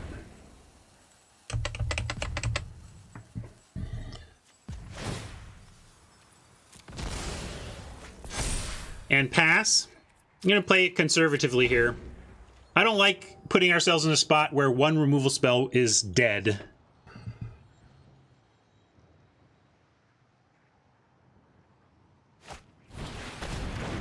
This can't block, right? Okay, that's good. All right, I actually like Ambition into probably Construct into having all sorts of options the turn after. I think we can go Ambition, Construct, and then probably start cracking with the Serpent, right? And I don't even need to worry about mana, although what might be draw for 2 mana? What do we need to leave open? Thriving Turtle, Ice Over, Skyship Plunderer. Everything we're looking at is blue, not black, so I'm going to leave an island up.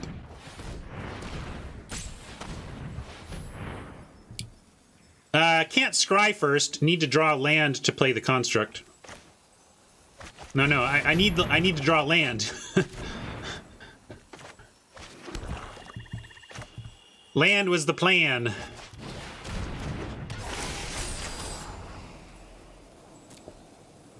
Now we don't want to draw land. Nicely, we can actually play Thriving Turtle and make Serpent unblockable next turn. So we really do get to start executing our game plan now of closing out this game. We could have gone for a 2-swing win, but we left ourselves exposed to dying to a single removal spell. And I only do that if we can't win otherwise, you know? Try to play around the single removal spell loss if you can.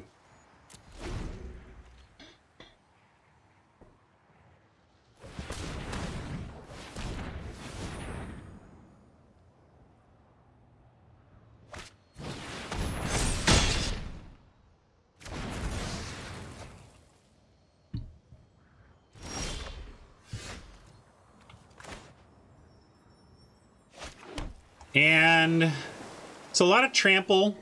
There is still some risk here, but I do feel like we have the double block situation now where we can go Thriving Turtle and with 3 blockers against 8 trample with 3, 4, 5, 6, 7, 8 toughness. I think we can put him on the 2-turn clock now. At least this is not dead to single removal spell territory.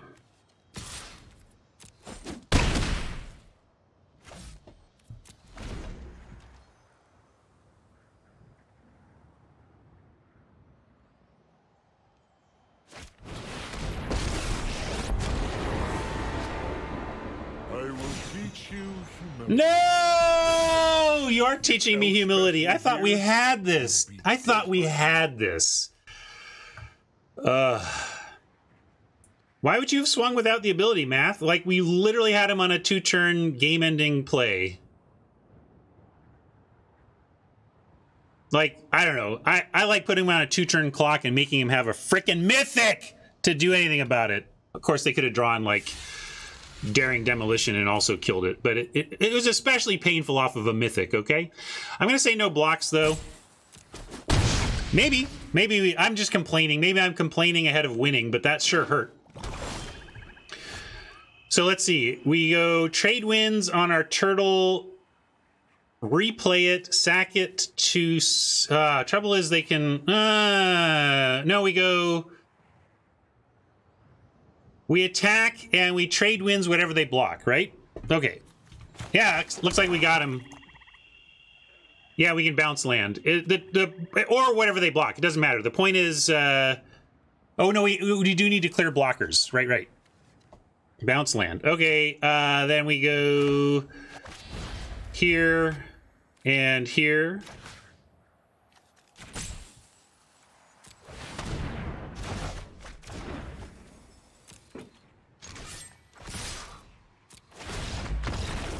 Almost taught humility by a Johnny, but then chat brought me back from the brink.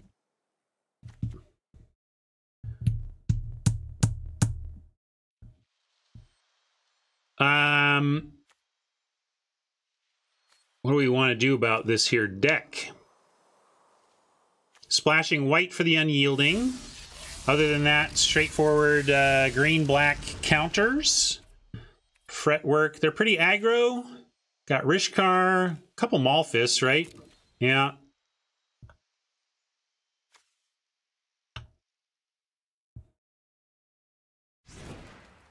Well, I'm glad when it does Radiant because it means you're gainfully employed and prioritizing things accordingly.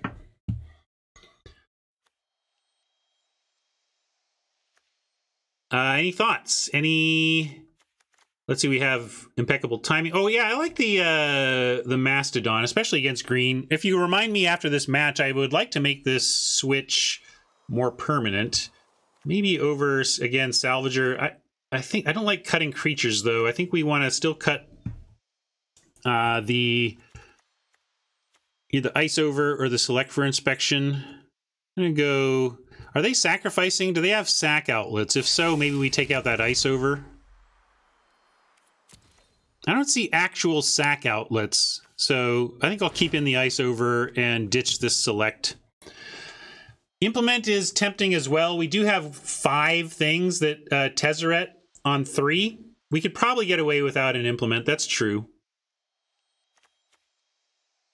You know, 4 is still pretty solid to get something ahead of a turn 3 touch.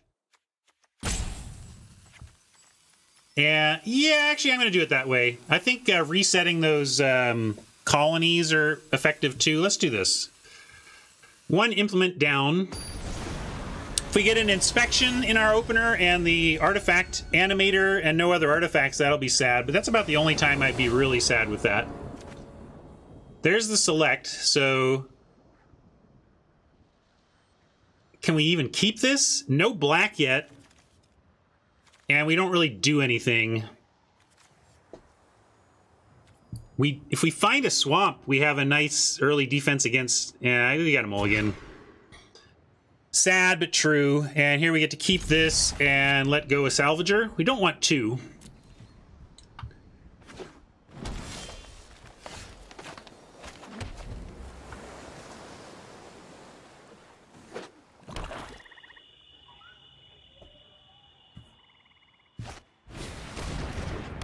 Looks like its minus is swords. So could risk a prophetic prism in case of the animation spell, but that's pretty light chance. We would rather get a plunderer going.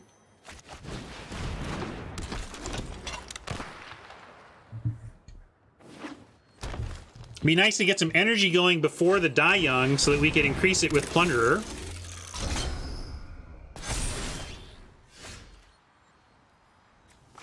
Well, well, well. I guess we're going with a prism to start, and not looking good for us, gang. This into this is a heck of a start for Oppo.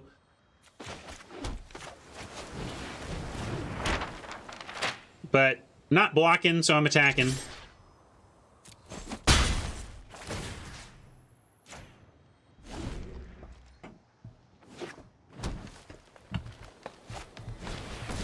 Yikes, that is aggro. Did you see what just happened to us? We are so dead. That's like constructed level curve out here from Oppo, and we are just going, what? Hello? Anybody? Now we gotta like salvager and eat these just to make a 4-4 that can threaten a 3-2 and a 3-3. Although we can do it on just salvaging the prism and still make a 4-4 off the plundering.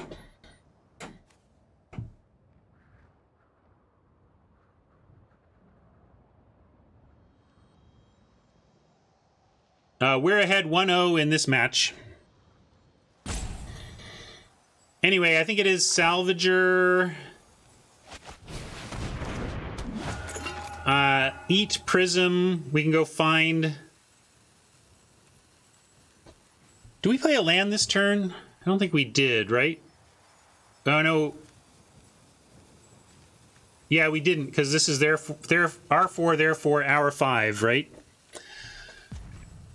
I'm gonna go prism.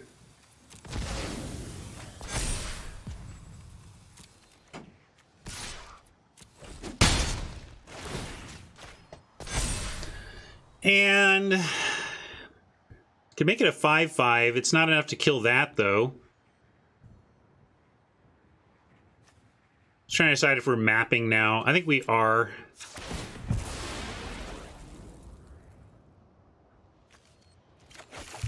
Oh, we did play a land. I guess I didn't read that right. Oh, maybe it's because they're a turn ahead. I was thinking of us being a turn ahead, but I got that part backwards. Good thing, though, at least the salvager play is working. It's holding back Scrounger and Revolutionary, which is the point. If they'd had something like Subtle Strike, this game would already be over.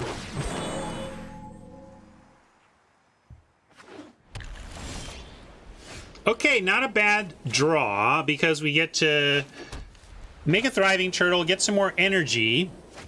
Then we can die young something. After we can plunder our energy, get 5, and potentially kill the Outrider, which is the only thing getting through right now.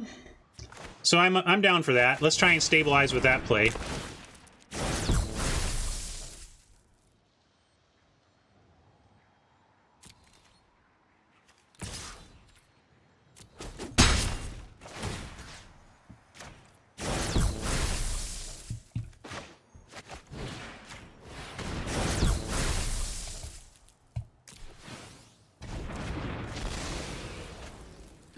Are we stable? We could just eat the turtle and get to a 5-5. What's the turtle doing?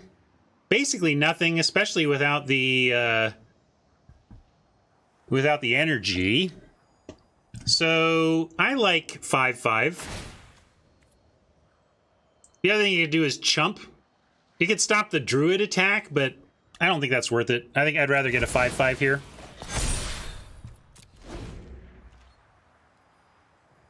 It makes something like Subtle Strike still be a trade, for example. Protects against Hunt the Weak, as Scholar calls out. There's a lot of subtle things that an extra counter here does for us in terms of our actual stability against the range of possible draws from Oppo.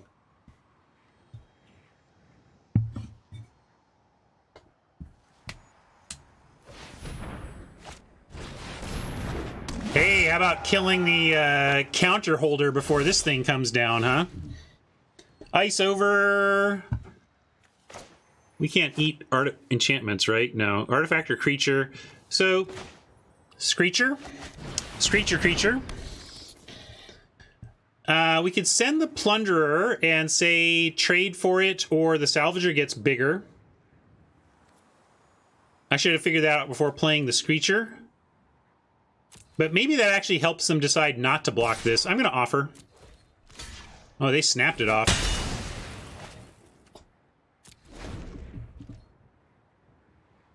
That was a case where I'm happy to trade here because we know about Subtle Strike. If they Subtle Strike away one of our 1 toughness flyers and make a 3/3 flying lifelinker, that is so bad. I'm really happy to take that trade.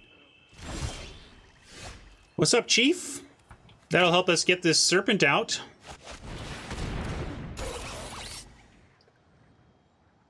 At 10 life, can we start attacking with a Screecher, or do we need to threaten one of their 3s with it? I think we still need to threaten their 3, so I'm going to stay conservative. You still like sending? Math wants to be aggressive. We do need to get him dead. At some point, we have to not play around their possible removal. What's up, Hippie Cheeto? But now we get a Gear Seeker. That's cool. If things stay stable from here, we win, right? I just don't know if they do.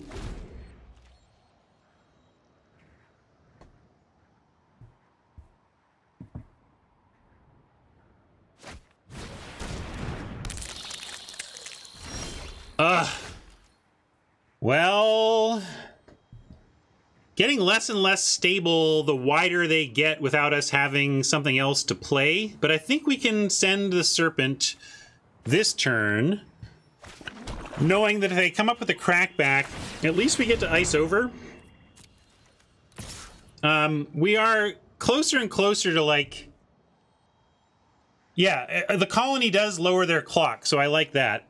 And then we can ice over the colony, but I don't think they're attacking with the colony. We'll see. What do they come up with as an attack here? What do they come up with? Maybe we're just dead, but that kind of speaks to why Math wanted to be attacking with the Screecher. Like, we are so on the verge of having this tilt back the other way badly for us. That's amazing.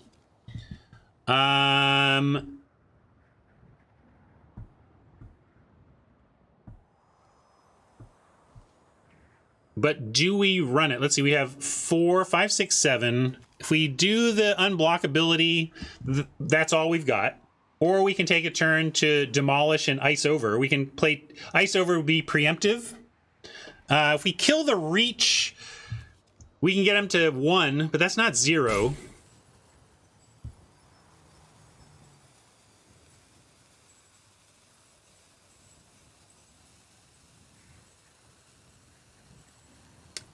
If they don't have removal, we do. Let's see if we survive crackback with 1 piece of removal. Let's do that test. So we send in, we have 3 blockers. They kill our best blocker. We have 2 blockers. They send in 1, 2, 3, 4, 5, 6, 7, 8, 9, 10, 11, 12, 13, 14, 15, 16, 17. We block 2 of them, the 3 and the 3. We still take 11 and die. So... That's an interesting line from Rob. Leave the Serpent back. I still think we just leave ourselves dead to removal in that case, though. That's my problem there. If we try the play where we kill something and send the Serpent instead, we're still taking 10 on the crackback against removal. So it doesn't really change anything. I think we're at the point now of saying, are we more likely to win by demolishing something here and trying to stay secure for another turn, or just going for it? I am going to go for it. We are dead to removal, but I am owning it.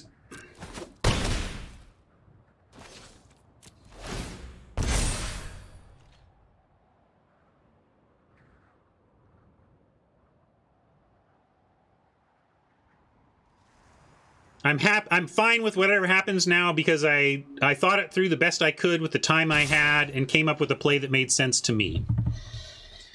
And it looks like it's going to work. We're going to put the highest toughness we have on the Trampler and then start trying to pick off the 3-powered stuff that we can. So that's the clean, clear block here. Let's see if it works.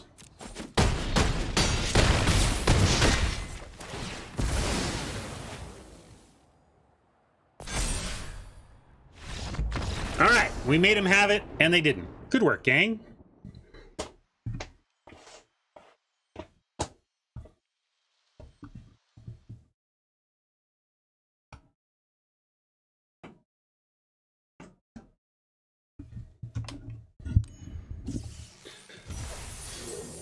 I mean, a side benefit of thinking through your lines and understanding the risks you're taking is that when it doesn't work out, it's less tilting, right? Like if Oppo had destroyed our creature and killed us, I would have been like, it almost makes me happy that I called it, called it, we're dead, right?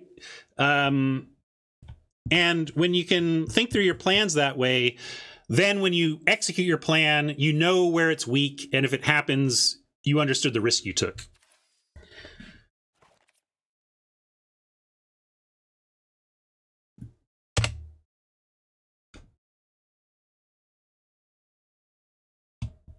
Yeah, that one was a tight match.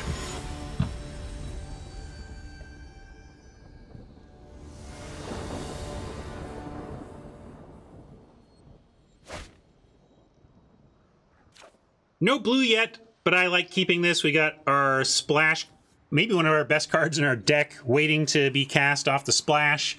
And we have an Ether Poisoner and a Salvager with any land, and if they go small, we're going to get them.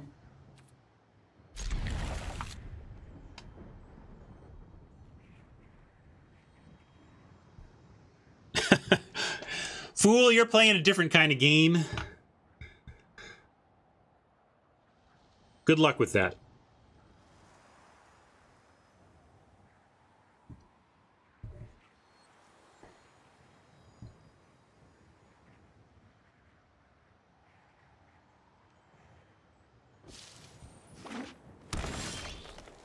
All right, third land in hand means we have Salvager guaranteed.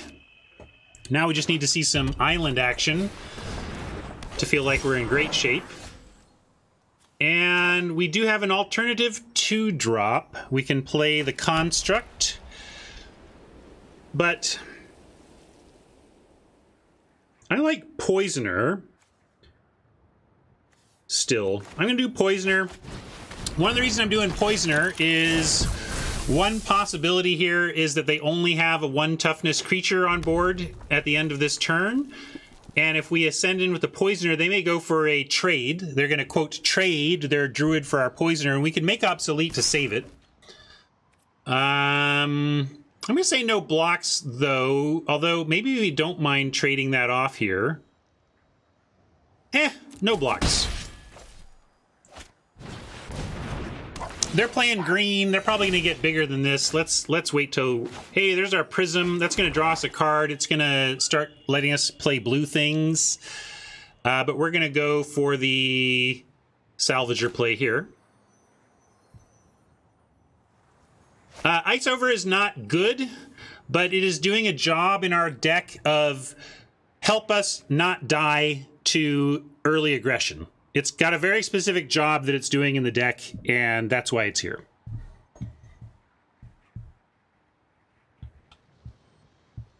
And yeah, let's go Salvager now.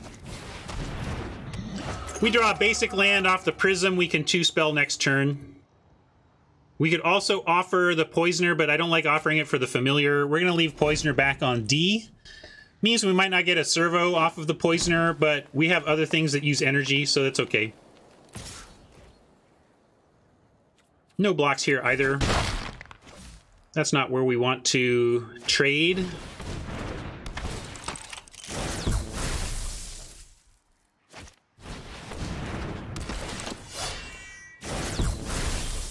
Oppo just dumping their hand. We're going to Prism here and hope we find a land. Land. Well, in a way it was a land.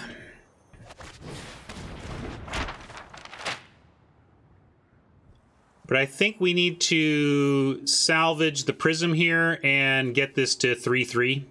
So it at least threatens to block Familiar and Chaser.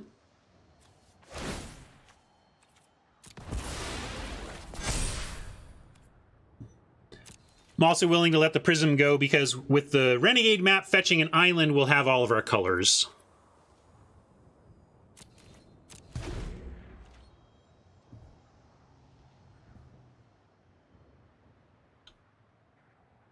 Yeah, you do a no attack, no block when the job of your Death Toucher is to get bigger game, right? Ether Poisoner's like, I'm saving myself for a bigger fight, young man. like against a Maulfist Revolutionary that's getting out of hand.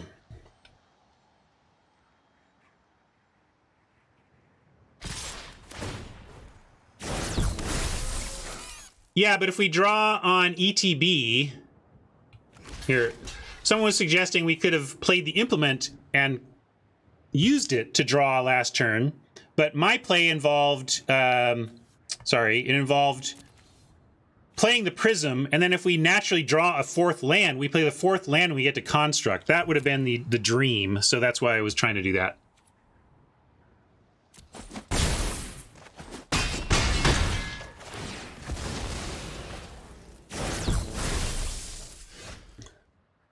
Demolition, we're going to go fetch 4th land. Get our island. This is where Ice Over is not the worst. We can Ice Over the most problematic creature, which is really the Ether Chaser, and then play Construct or Malice. I'll play Construct to look to trade for the Familiar or hold off the other stuff. Could also just hold down the Familiar. Trouble is, Ether Chaser can attack through our other play. That's true. Never mind. We do, I should just make obsolete, huh? That's a good point. Let him send in. In fact, I'm just going to let him send in next turn. Good call, Rob. We will obsolete. They'll probably make another 1/1 with the Chaser, which is why I'm waiting for them to send in. And then we ice over, yes, then we ice over Familiar or Druid after that. Probably Familiar so they don't get the death trigger without sacrificing it. And they only deal 1 point of damage here.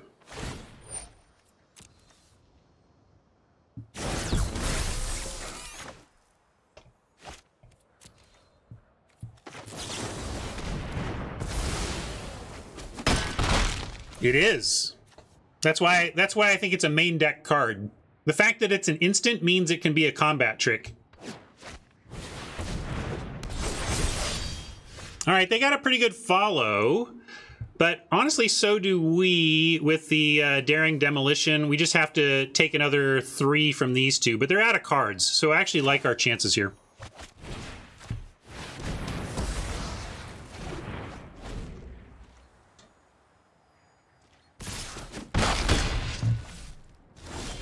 All right, we have all the options, but I'm going to start with Ice Over on the Familiar and Chief of the Foundry on blocks.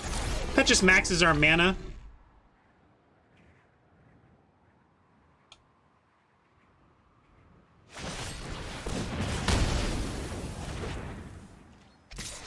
Don't really mind that either. Let's blaze on.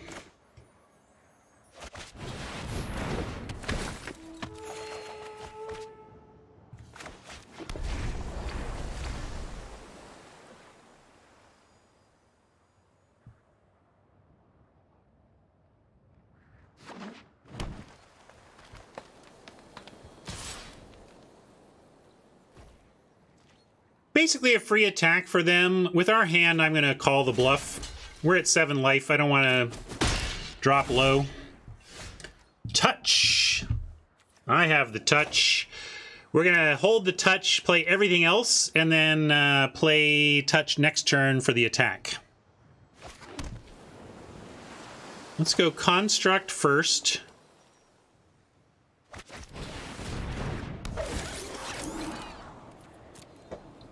Screecher. It's action. I'm going to keep it.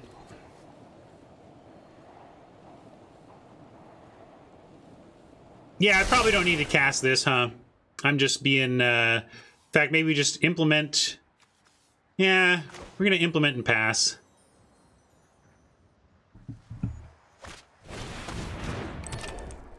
I agree.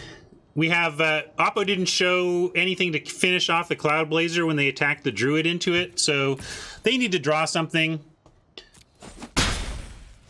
We are going to go ahead and let him find an answer to the Construct to get any damage through with it.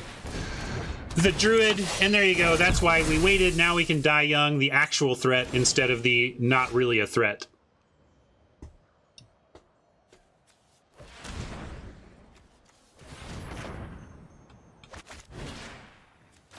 And do that for 2. And then touch the implement. And now we just leave the construct back to block and send in our 7 per turn here.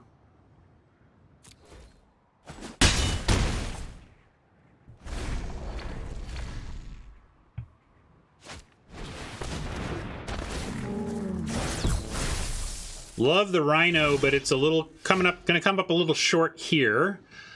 4, 5, 6, 7 is not 8, so we don't get 2 spell, but we get to attack with Implement and Cloud Blazer, and then drop a Serpent that might just induce the scoop.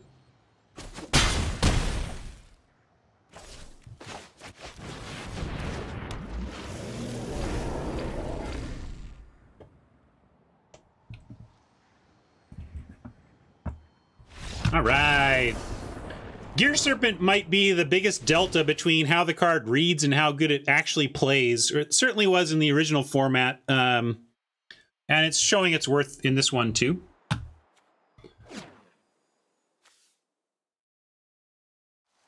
So, really pretty sweet-looking red-green aggro here. What are we doing about that? Anything else? Again, I totally forgot, but we're gonna bring in the Mastodon again, and we could splash. We can even bring in like that, but I think same move. Toss the select, keep the trade winds, add the Mastodon, and then I don't know about anything else. Yeah, I'm worried, Jim. That's a deck that looks pretty good against us, but we do have, you know, if we can find the obsolete again, we did have a lot of tools to obsolete them. The Chaser, I guess, maybe there wasn't as one toughness filled as I thought. Maybe that was the other Oppo. Anyway, running this back.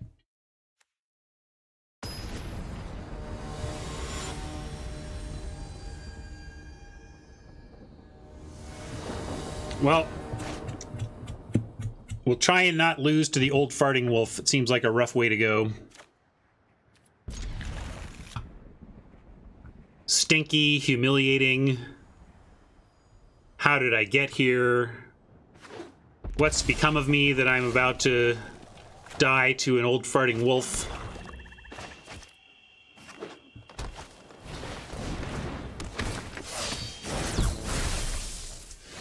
Flooding a bit here. Let's see what we can find.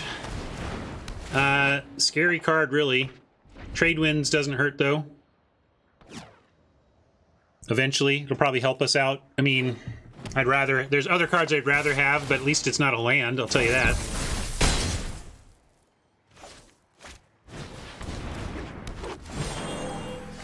That's a land, unfortunately. Now we're gonna go... we can go Salvager, eat the Prism. It takes away our Blazer mana, but makes a 3/3. Trouble is 3/3. Well, 3/3 does trade with a Brawler, even if it gets +1/+1 till end of turn. So Salvager eating Prism is an option. So is Chief and Hold. Just accept another big smack and see what we can come up with next turn. But it's not like we follow up Chief with anything particularly exciting. So I'm going to go with Salvager, eat, and actually try and block that Brawler. Rough here, though. We got 3 land out, 4 more in hand. 7 land is not what we want.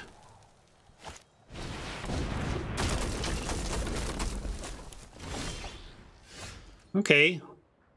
Artifact or creature means we can ice this over after it gets 1 attack in. Potentially we wait and trade wins that. We could probably set him back pretty heavily if we did that. Trade wins the Crusher. But I'm willing to just basically play the Foundry to induce an attack, and then next turn we have ice over with Ether trade wins up. Or another 3-drop if we find one.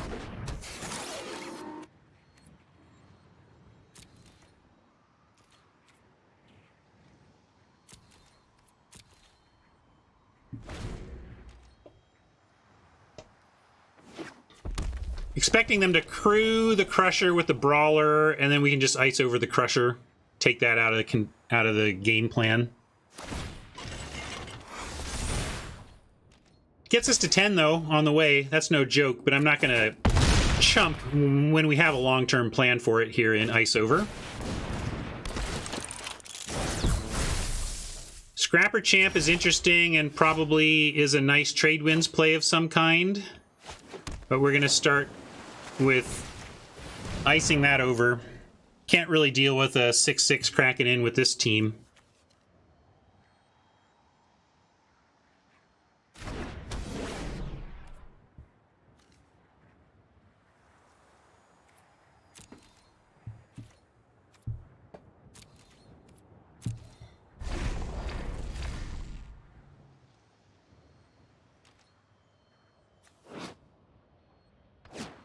We can bounce it, but of course, replaying it just re-gives it the oomph anyway.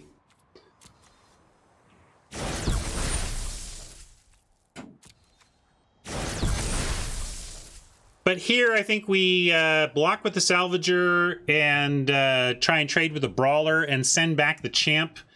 Maybe even for a land here so that we don't have to replay the Chief.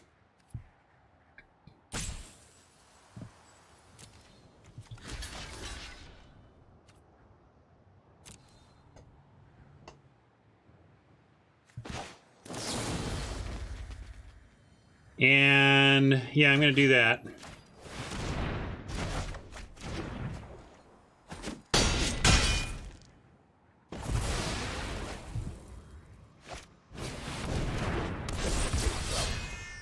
Game 3, you say? Well, we did say this was not an easy looking matchup for us. One nice thing here, though, we can take 6, go to 3. Be very uncomfortable about that, but then we do have Die Young for the Scrapper Champ. But then we're chumping... I don't know, we need to find a 3-drop off the top that handles the Cavalry. I don't know. Looks pretty grim for us, gang.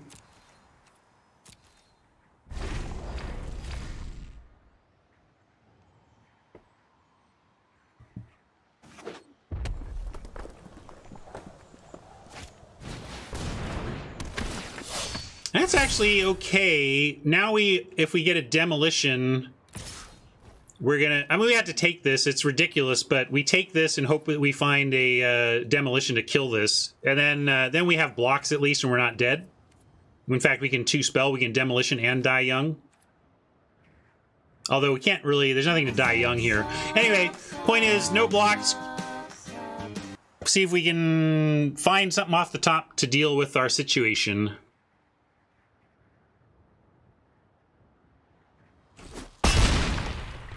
Thank you, War Furnace. 15 months. Awesome. Come on, demolition. That is not it. We are so dead. Again, though, we had a plan. I like it when we have a plan. I don't know if that plan was good enough. We kill the 6-6. We kill the 7-7. We kill the 2-2. And we still have a 1-3 and a 3-2? 3-3 coming after us. I think we were dead anyway. But we said this deck looked good, and I don't like our matchup, honestly.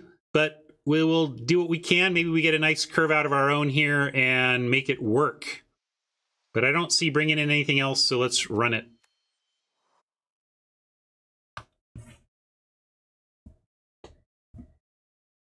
It's what I took out, Scott, to bring in just a big creature for the ground, which I like a little bit better. I don't know. Going down a card to bounce their big thing, the tempo might be worth it, but it is a tempo loss. And we do have the Ether trade wins in, so we didn't cut all of our bounce.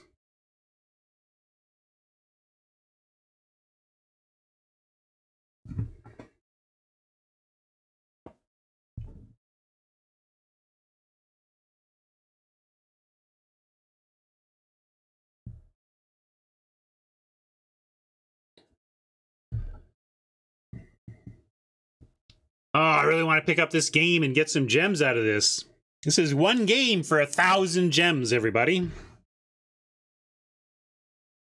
1,000 fake MTGA gems, so, you know. But it's 1,000 of something that we're playing for. Whoa.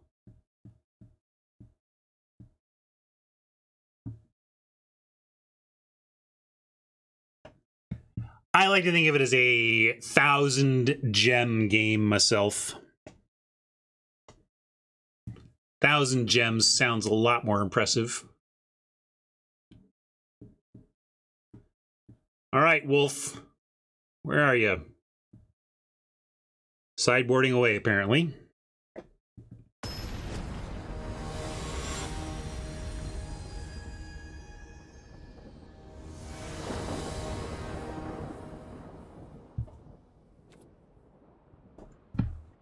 I don't need to make that rant. You all know that rant. Although, here we go. This is the kind of start we were looking for. Obsolete maybe gets him with something.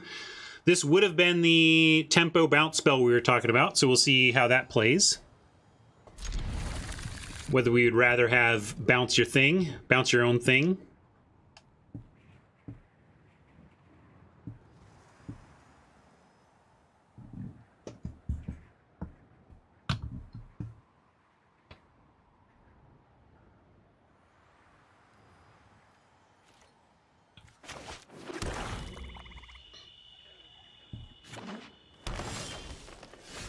So I'm kind of hoping Oppo comes up with the 1/3 mana elf, mana dork, because then next turn we get attacked with Poisoner with the obsolete up, and we might be able to get him. I don't know if they're willing to give that up or not, but I suppose if they are...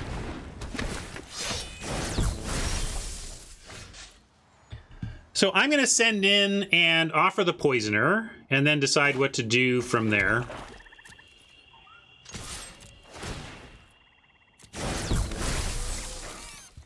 By making a 1/1, we can hold, block the Brawler with the 1/1 and obsolete. That's one thing we can do. We could also Prism here, but I like obsolete here. I like the obsolete play of block obsolete and trade half of our Poisoner value for a obsolete for a Brawler. Oh, that's true. Well, let's see if they pump. Good call. So maybe that won't work. And maybe I should have just played Plunder or Prism. But we'll 2-spell next turn. Good call. I forgot that it was going to get bigger.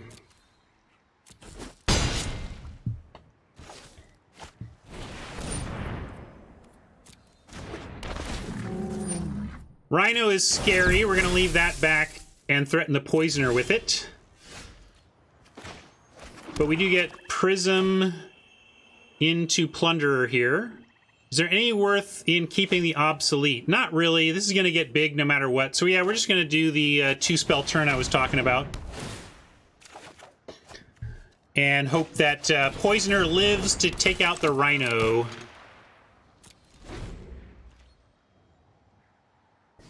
But this is a heck of a 2-3 for this deck. This is going to be tough for us to beat, honestly, gang. A Brawler into Rhino into now Revolution is not looking good for us, gang.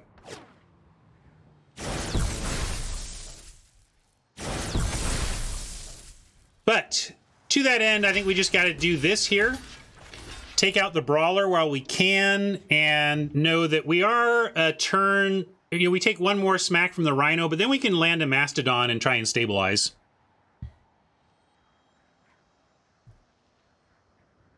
Scott, you don't like this?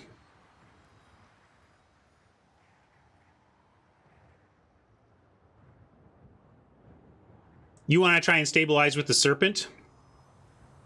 Well, some are saying stabilize with Serpent, but the thing is, can we even cast that? We still need 2 blue. This isn't untapping, so I don't know how we're Serpenting next turn. So I think we got to do this.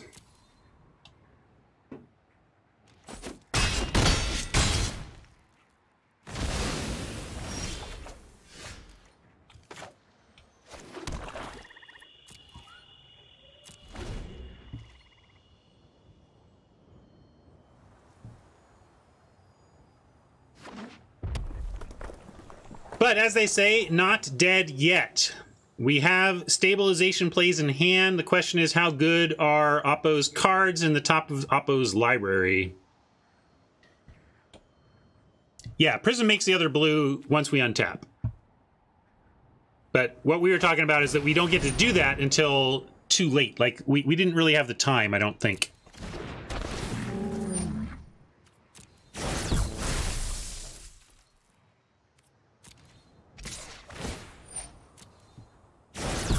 Four, 5 is blockable with our 4-5 or killable with our 5-6, so we just have to take the smack here, and again, cross fingers. Cross fingers on... I mean, I could save a point, but we really don't want to do that. It's not worth a point.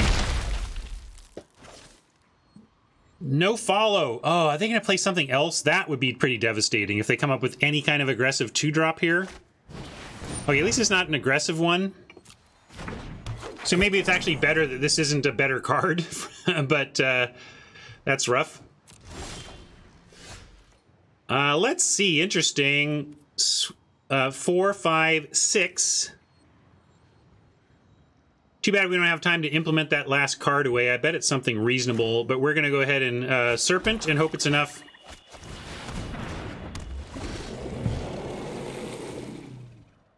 We're just crossing fingers here. We've done what we can. We identified Oppo had a deck that was pretty well matched against us if they got a good start, and they did. So I'm kind of liking that we're even in this, and we'll see if we can make it a game still.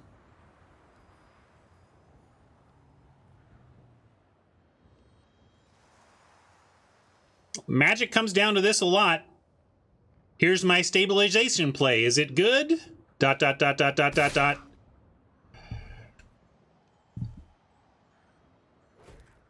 Is there a 5 damage spell in the format that I'm...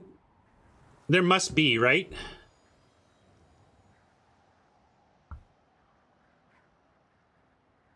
That's the only thing that makes sense. Oh, revolting? Yeah, trying for the revolt. Good point. Yeah, we say no blocks. Revolt, yeah.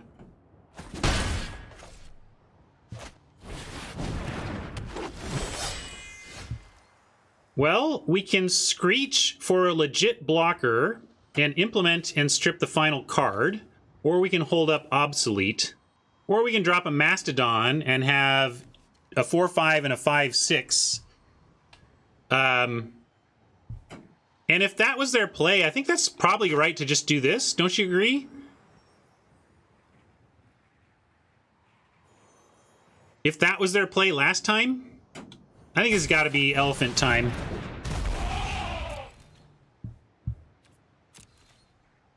They didn't show a way to kill the Serpent, so this is probably going to be a good blocker for us too, and make them draw something. And they might, if they get that bite spell, they could do something after blocks that would hurt. I mean, we're in a we have to block now. We don't get to play around anything anymore. All right, that is great. So great. Another land. What about, let's play this implement and sack it. Let's get this last card out of their hand, make them show it. And then we might have a play with Mastodon attack with Vigilance and Obsolete up.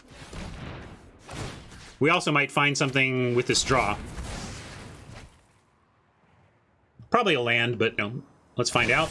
Oh, hello! Hello, indeed.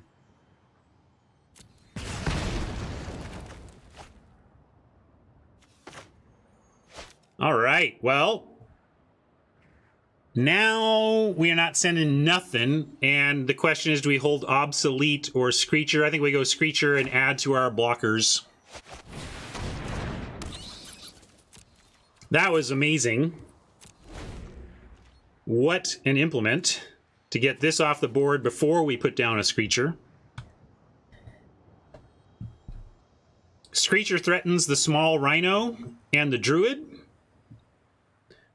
Serpent threatens the big Rhino and Mastodon the Cavalry, so we look pretty stable. And then, yeah, we can Prism for white to start swinging away with a 4-5 and really punish them for bad blocks in that instance. Looks like they're still going for some sort of revolt reward. Is it another Lifecraft Cavalry, do you think? I think we say they can have this too. Because if they drop another cavalry, I still want to send in the Mastodon and make them block right. Maybe. I think then it's trading one of those for one of those. Maybe we hold now. Let's see what we draw. Well, that's not a very good draw for us. And I can send in Mastodon, and then what happens? Send in Mastodon. If they single block with the Thriving Rhino, we wreck them. If they double block with anything, we are 2-for-1ing ourselves. So I immediately no longer like the play. We could start hitting in the air, but boy, that's dangerous. We are saying we hit in the air, and we're saying we can block this and this, but everything else gets through. That's 4, 5, 6, 7. Then we're just dead. Unless then we are forced into an obsolete, which would then shrink it down from lethal to not lethal, and we might blow them out. I think it's a risky thing, but actually I think we do want to entice an attack from them, so I'm with you. I'm going to send in the Screecher because we want to use Make Obsolete to mess up their attack. This is risky, though. They add anything to this and we're kind of dead. But it, to them, probably looks like we are just dead.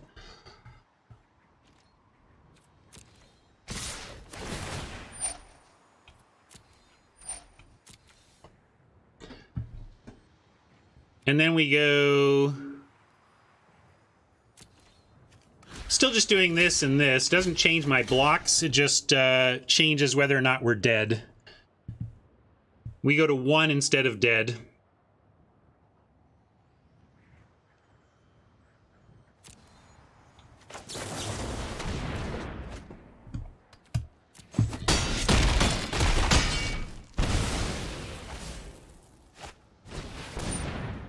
Come on, deck. Will you give us something, please? We have card draw. How about card draw? How about Cloud Blazer?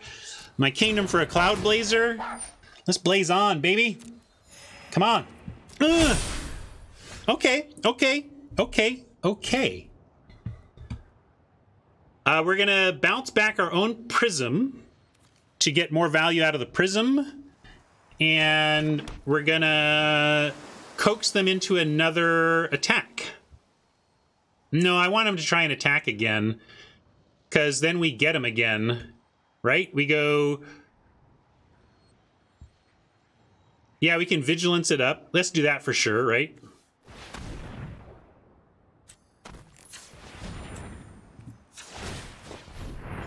And then my question is, can we send the Screecher? If we send the Screecher and they swing away, we go here, here, or whatever, and then bounce and take, and we're still dead. So we can't actually send the Screecher. We'd be dead. But we can Vigilance attack. Let them draw a card. That's fine. My hope is that they do the math here, know that we're at 1, and that we're on top decking, and that they should be able to, quote, swing away and win. So we hope to really get them here.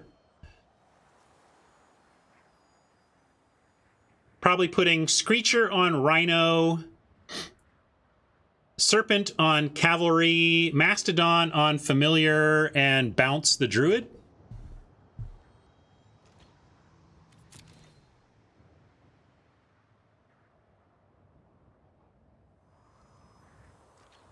They're playing it patient. That's fine. This is less fine. If we Vigilance and attack, what are their options? They could... Yeah, actually, Vigilance attack is good. Either they take it or they commit the cavalry to a block, which we can disrupt with trade winds. Our worst case is if they come up with block with everything, in which case that's actually not great for us, but I don't think they're going to risk that here. I would be surprised if they risk the full-on block everything, so I'm going to go for this.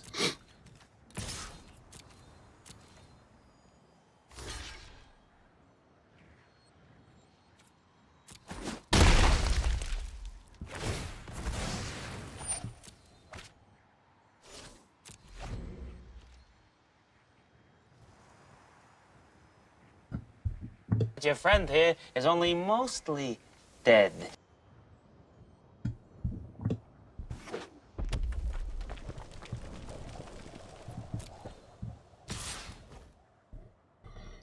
Well, forcing the block now probably means they maybe are coming up with another cavalry or something, but... let's... Yeah, we'll block here. Let's see what they've got. Maybe it's a... Okay, it's another cavalry. That's actually fine. Again, we get to get them with the trade winds next turn. Ooh, right, that's interesting too. I still like our spot, especially if we can draw something not a basic land deck. How about that? What about not a basic land? All right, that is not a basic land. We do get to draw a card. We don't get to discard. They don't discard, but I'm still gonna do this. We get to draw off of it.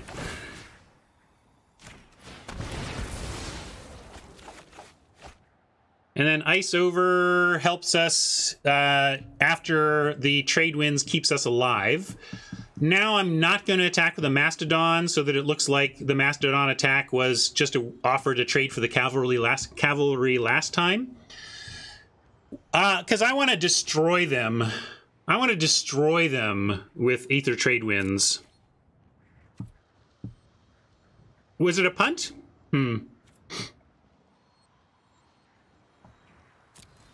I don't know. You can tell me what the better line was, but I like where I'm at. Maybe there was a better line I missed, but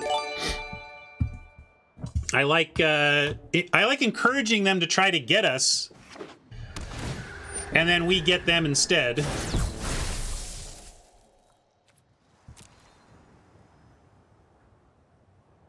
So what was your play, though?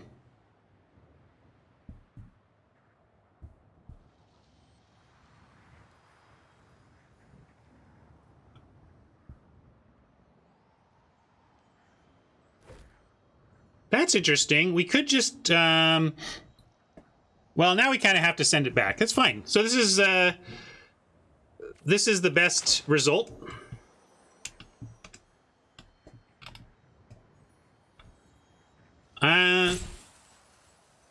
Oh yeah, that's a good point. Yeah, I like that. Okay, that's the play I missed. I was not seeing what y'all were seeing, but what chat saw that I didn't is that if we had main phase trade winds, we could have gotten them to discard whatever they bounced. Good point. I just missed that. As it is, we're gonna trade winds here out of necessity, and hope we find extra action, because now we're actually at the point where we really do need to find something.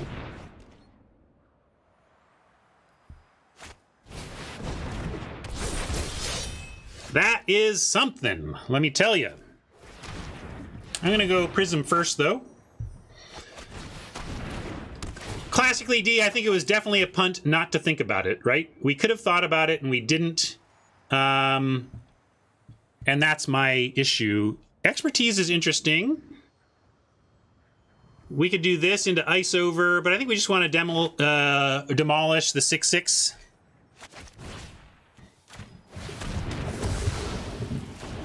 And we can now. I like sending the Mastodon again, because if we do 1-for-1 for the cavalry, the expertise gets the rest of their creatures.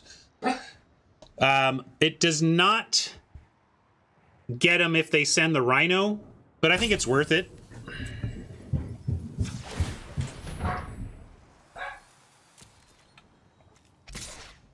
I can't Vigilance.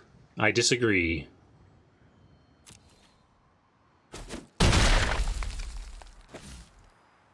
Yeah, I don't want to do both.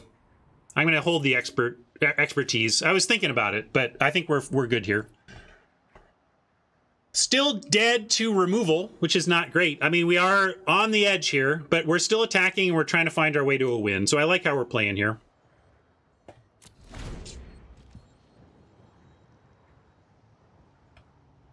Yeah, I guess I could have played the land. No reason not to. Go wide, go wide! Yes! So, should have played the land. I shouldn't sandbag land with all the card drawing in this deck, but 10 mana.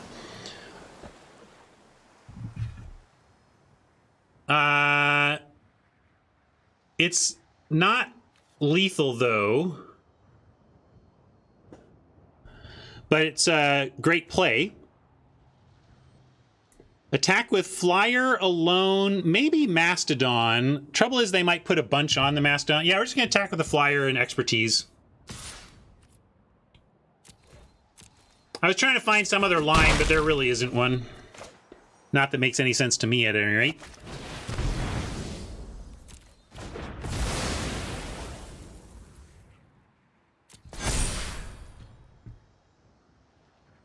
Come on, Expertise for 1,000 gems. No removal. I don't know. I think we got there. Do we get there? Oh. Yeah, you can put that there. That doesn't win you target game, though.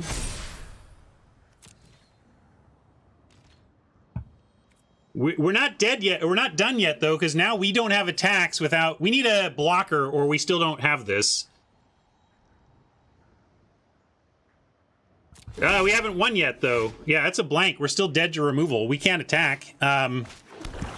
If we send in everything, the Mastodon's an easy block, and then we lose to the Crackback.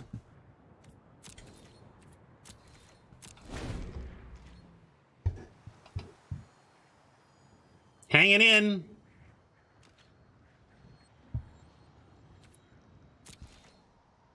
But then we might be dead. I can't remember if... Did I miss a Serpent attack, really? Maybe. Construct is nice, though. It's going to give them options, too, but we got to play it. We got to play it.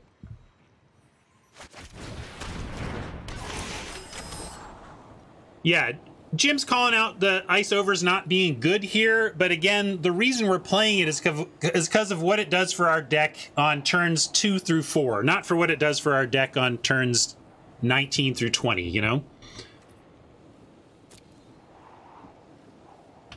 Die young, fine, keep.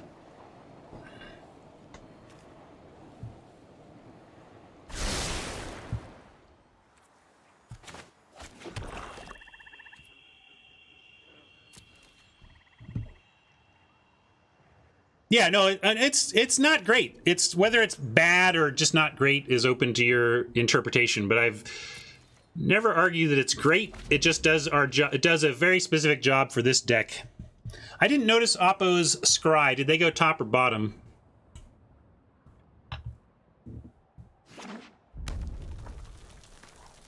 I don't like putting ourselves dead to removal when we have a great spot now.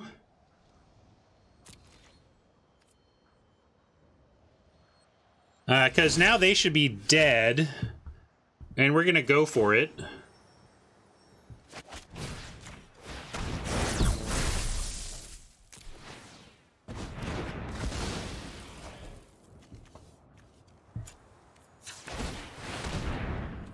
They bottomed, so this has to be a top deck instant that stops us, and if they do, I'm just going to salute and say we missed our $5 grand. I might as well activate, though, for what that's worth.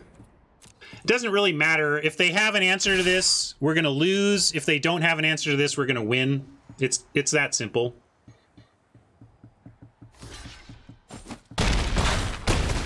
All right.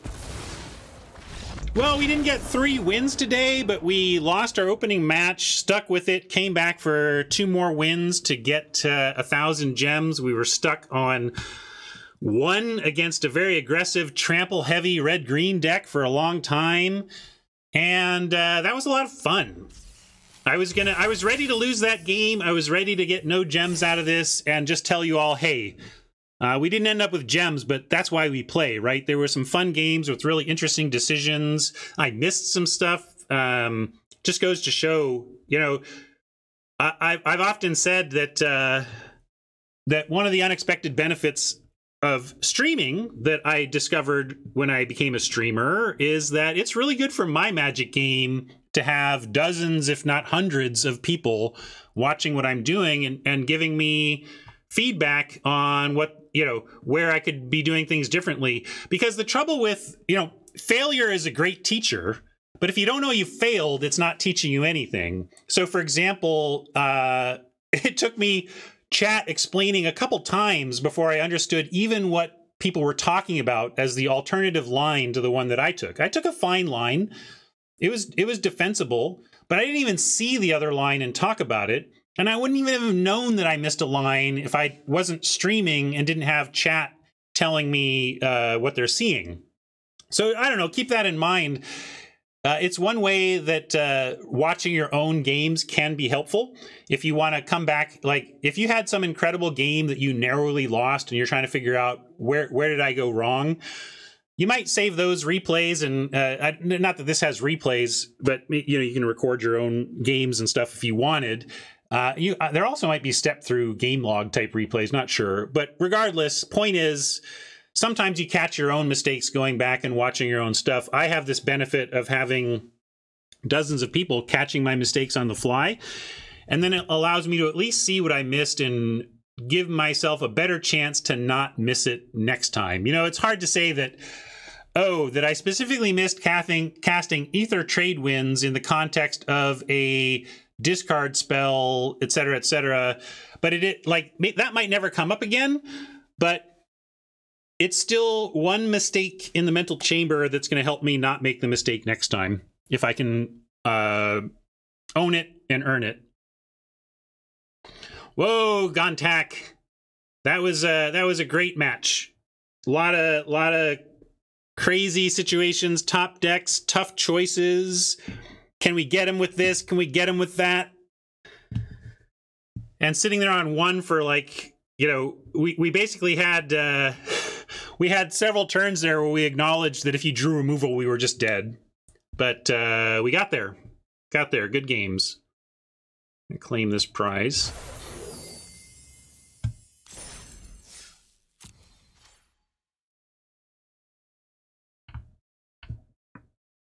Also going to make a note of this result in my spreadsheet.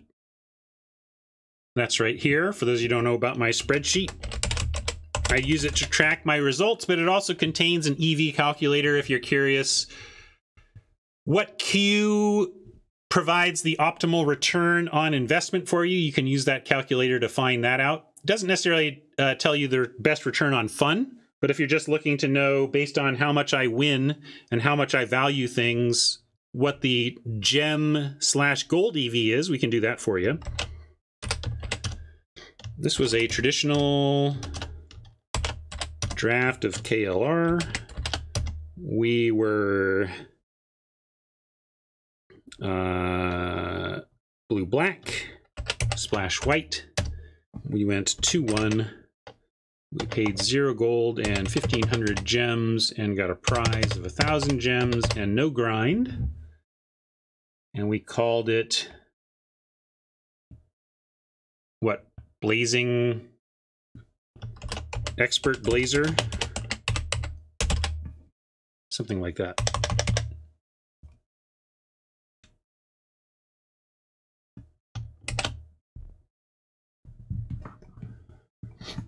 Nice. All right.